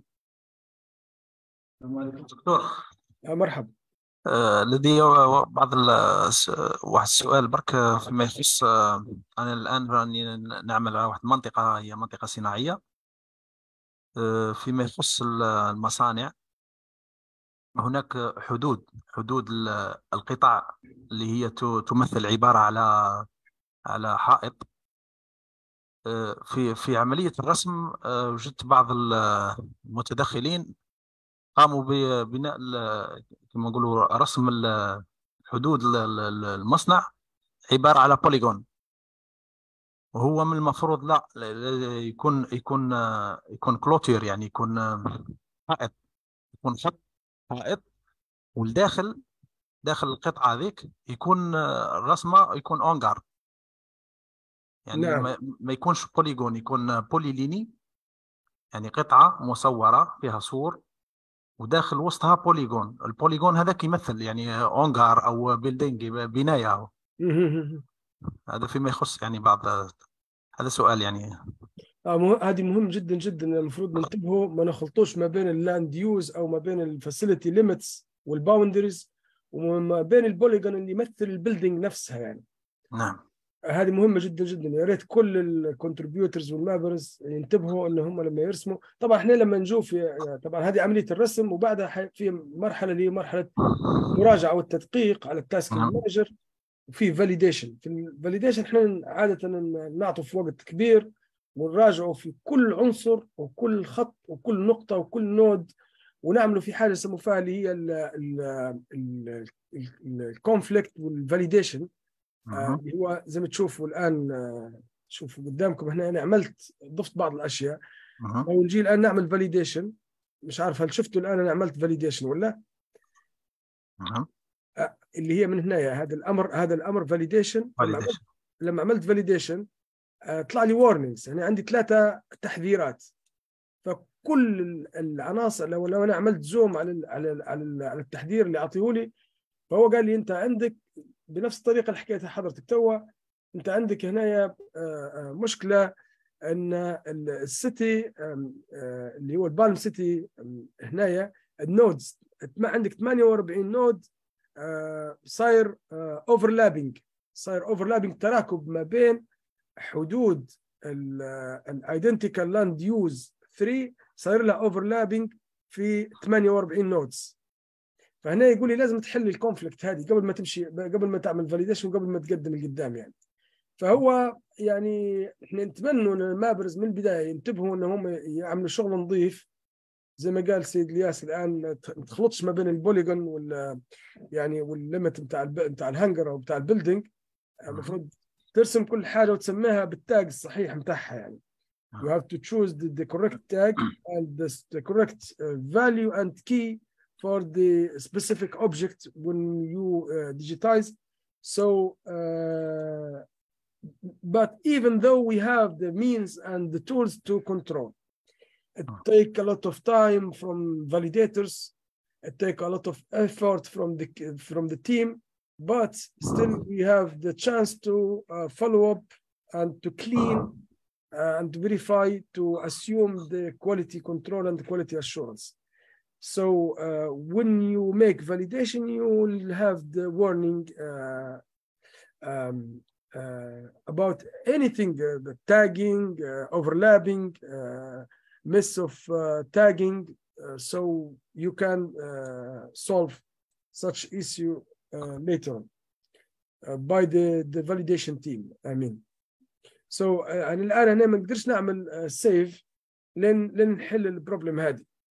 احيانا يجي عندي مثلا هنا الكونفليكت نفس الشيء، حتى هو هذو حاجات نستعملوها حتى نشوف الكونفليكت اللي عندي.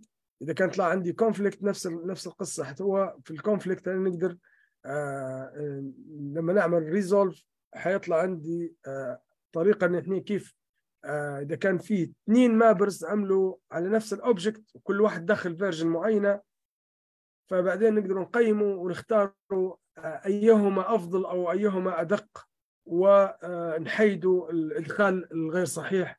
عاده التعرض، حتى الخريطه تتعرض الى اعمال مثلا سواء كان مقصوده او غير مقصوده، نعتبرها يعني بيانات يعني غير ذات جوده، فيتم اقصائها عن طريق الريزولف كونفليكت من هنا يعني.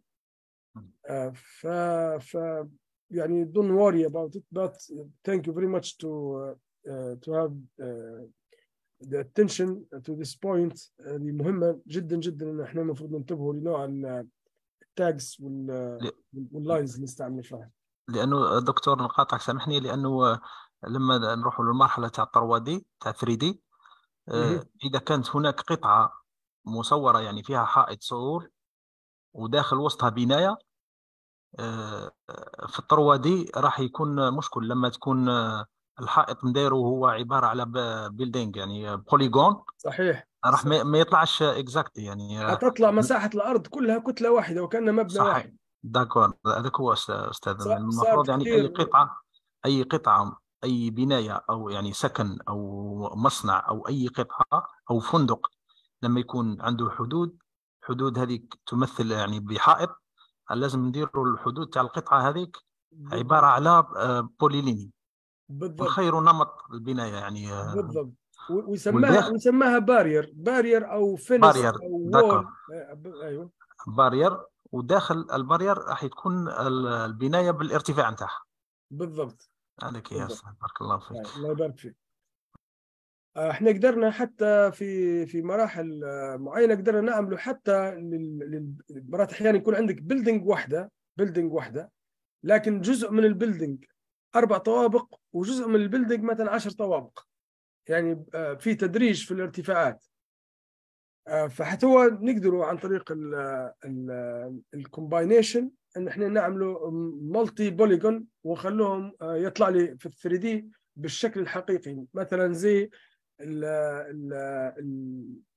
في تجميع الدومز او القباب على، يعني عندك قبه او صومعه دائريه راكبه عليه مبنى مستطيل او مربع تربيع. هذا كيف ترسمهم في الاوبن ستريت ماب. عندنا حتى عندنا الامكانيه نحن ان نمنتجوهم ونطلعوهم ممكن في جلسه ثانيه نوروا الحاجات هذه، لكن اوريدي اشتغلناها وبالذات في مشروع قطر اشتغلناهم يعني 3 دي تفصيلي يعني بشكل كبير جدا يعني. فاذا كان في اي حد ثاني عنده اي سؤال، اعتقد نحن we have already passed the time I think. Jeffrey, are you still here or you have Jeffrey? Yes. Yes, I'm still here. So what do you think about the street imagery and some tips and tricks for enhancing the digitizing through JOSM? Yeah, it's really interesting, and maybe the other small thing that you can also show is also to compare imagery. Sometimes you may be mapping with one imagery and something is not clear, but you can always compare with another imagery to make sure that you do another reference. So like I think the Esri world imagery is also a bit good. Yeah, but to be able to use it as well, sometimes you need to do like an imagery offset so that it aligns with the existing data. Yeah, so that's another thing I wanted to point out, but it was nice to see how to draw the complicated shapes. Yeah, and there are several of them in Doha and Qatar. So that's something really nice to see. So thank you very much, Jeffrey. I think it was amazing converting the World Cup from football to mapping and engineering at GIS, something given a good feeling. So yes, it was really awesome to map for the World Cup. Yeah, it's a new experience. So شكرا للجميع على مساهمتكم معنا. شعور جميل جدا جدا انك انت يعني تكون عندك عمل مرئي او ملموس او تشوف في ثماره قدامك من خلال فقط مبادره تطوعيه عن بعد للمساهمه في بناء بنيه تحتيه رقميه لخريطه اساس تستعملها الكثير من التطبيقات في خدمات الموقع. وكذلك ترى هذا الشيء ملموس أمامك في مجسم ثلاثي الأبعاد بمستوى تفصيلي معقول جدا جدا، ذو أهمية معقولة جدا. مشكورين جدا على كل من ساهم معنا في هذا العمل الرائع.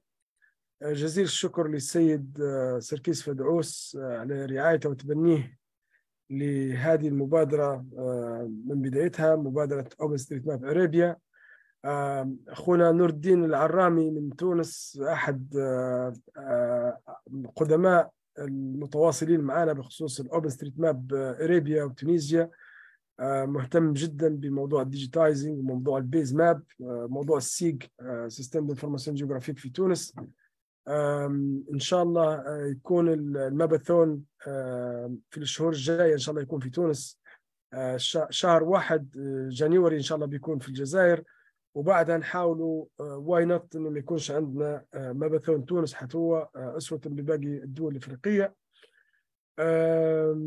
إذا كان في أي حد عنده أي تعقيب، أي حد عنده أي إضافة أو أي سؤال، if there's any question, any remark or anything, just feel free. We are here today also not to celebrate ending the final session of World Cup FIFA Marathon, but also to have to make the networking session to know each other, to build for communication and collaboration. So if you don't hesitate, if you have something to say, you are welcome.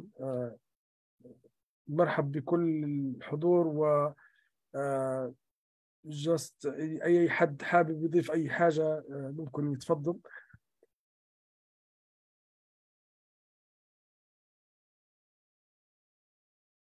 إذا كان ما فيش أي سؤال أو أي ملاحظات فنقدر نقول إن إحنا اليوم الحمد لله وصلنا إلى نهاية ماراثون أو اختتام ماراثون قطر فيفا وورلد كاب 2021 الحمد لله بنجاح. رسمنا خلال الفترة الماضية أكثر من 60,000 مبنى في الدوحة في زمن قياسي، ومستمرين إن شاء الله في إضافة تفاصيل أكثر، مش فقط في الدوحة، في جميع الدول العربية والإفريقية اللي محتاجة أن احنا نساهموا في بناء خريطة الأساس بمعايير وجودة عالية. فاحنا مستعدين والمتطوعين اللي معنا كلهم متحمسين انهم يقدموا وقتهم وجهدهم من اجل التعاون لايجاد مصدر مستدام للبيانات المكانيه المفتوحه اللي تفيد جميع القطاعات العامه والخاصه والباحثين والطلبه وغيرهم. كل الناس تقدر تستفيد وتقدر تاخذ أجزاء وطبقات كبيرة من هذه البيانات، واللي تعتبر جزء من البنية التحتية المكانية الرقمية للبيانات المكانية الجغرافية. جزاكم الله كل خير، مشكورين جدا على تواجدكم معنا اليوم. Again, thank you very much. If you don't mind, we would like to have a group photo. So if you are interested to open your camera, you have to take some screenshots. So I'm stop sharing. مرحبتين بكم، مشكورين جدا مرة ثانية. إذا كان في إمكانية ناخذ صورة جماعية. هذه صورتي مقلوبة، خليني أغير، نكتفي بهذا.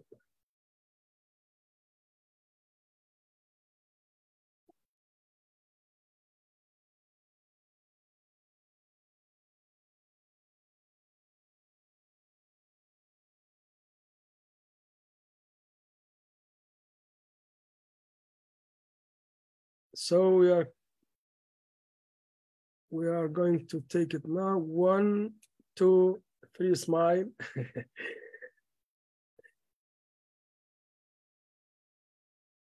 يا عاش من شافك سيد نور الدين، مرحبتين بك. اهلا وسهلا، ايش حوالك؟ وين الغيبة وين؟ هاني والله شويه شغل شويه ظروف عائليه نشط لنا بستريت ماب تونس، خيرك؟ ان شاء الله ان شاء الله. تو حتى الاتحاد العربي المساحه تبنى الاوبن ستريت ماب ارابيا بشكل رسمي، معناها وفرصه معنا باش يكون في مظله نشتغلوا تحتها ان شاء الله. يعني بحول الله ان شاء الله نعملوا كل الجهود باش نعملوا حاجه ممتازه. مشكور على مجهوداتك ان شاء الله. الله يبارك عبد الرحمن. الله يبارك. I thank you very much and see you on Algeria Marathon next 2 weeks inshallah. And tonight we will share the link for fundraising for commerce community. Thank you very much everybody. Thank you for mapping Qatar for the World Cup 2021. شكرا جزيلا للجميع، بارك الله فيكم. Thank you.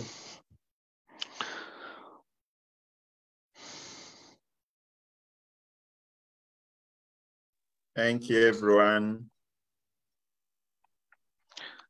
Thank you, everyone. Bye.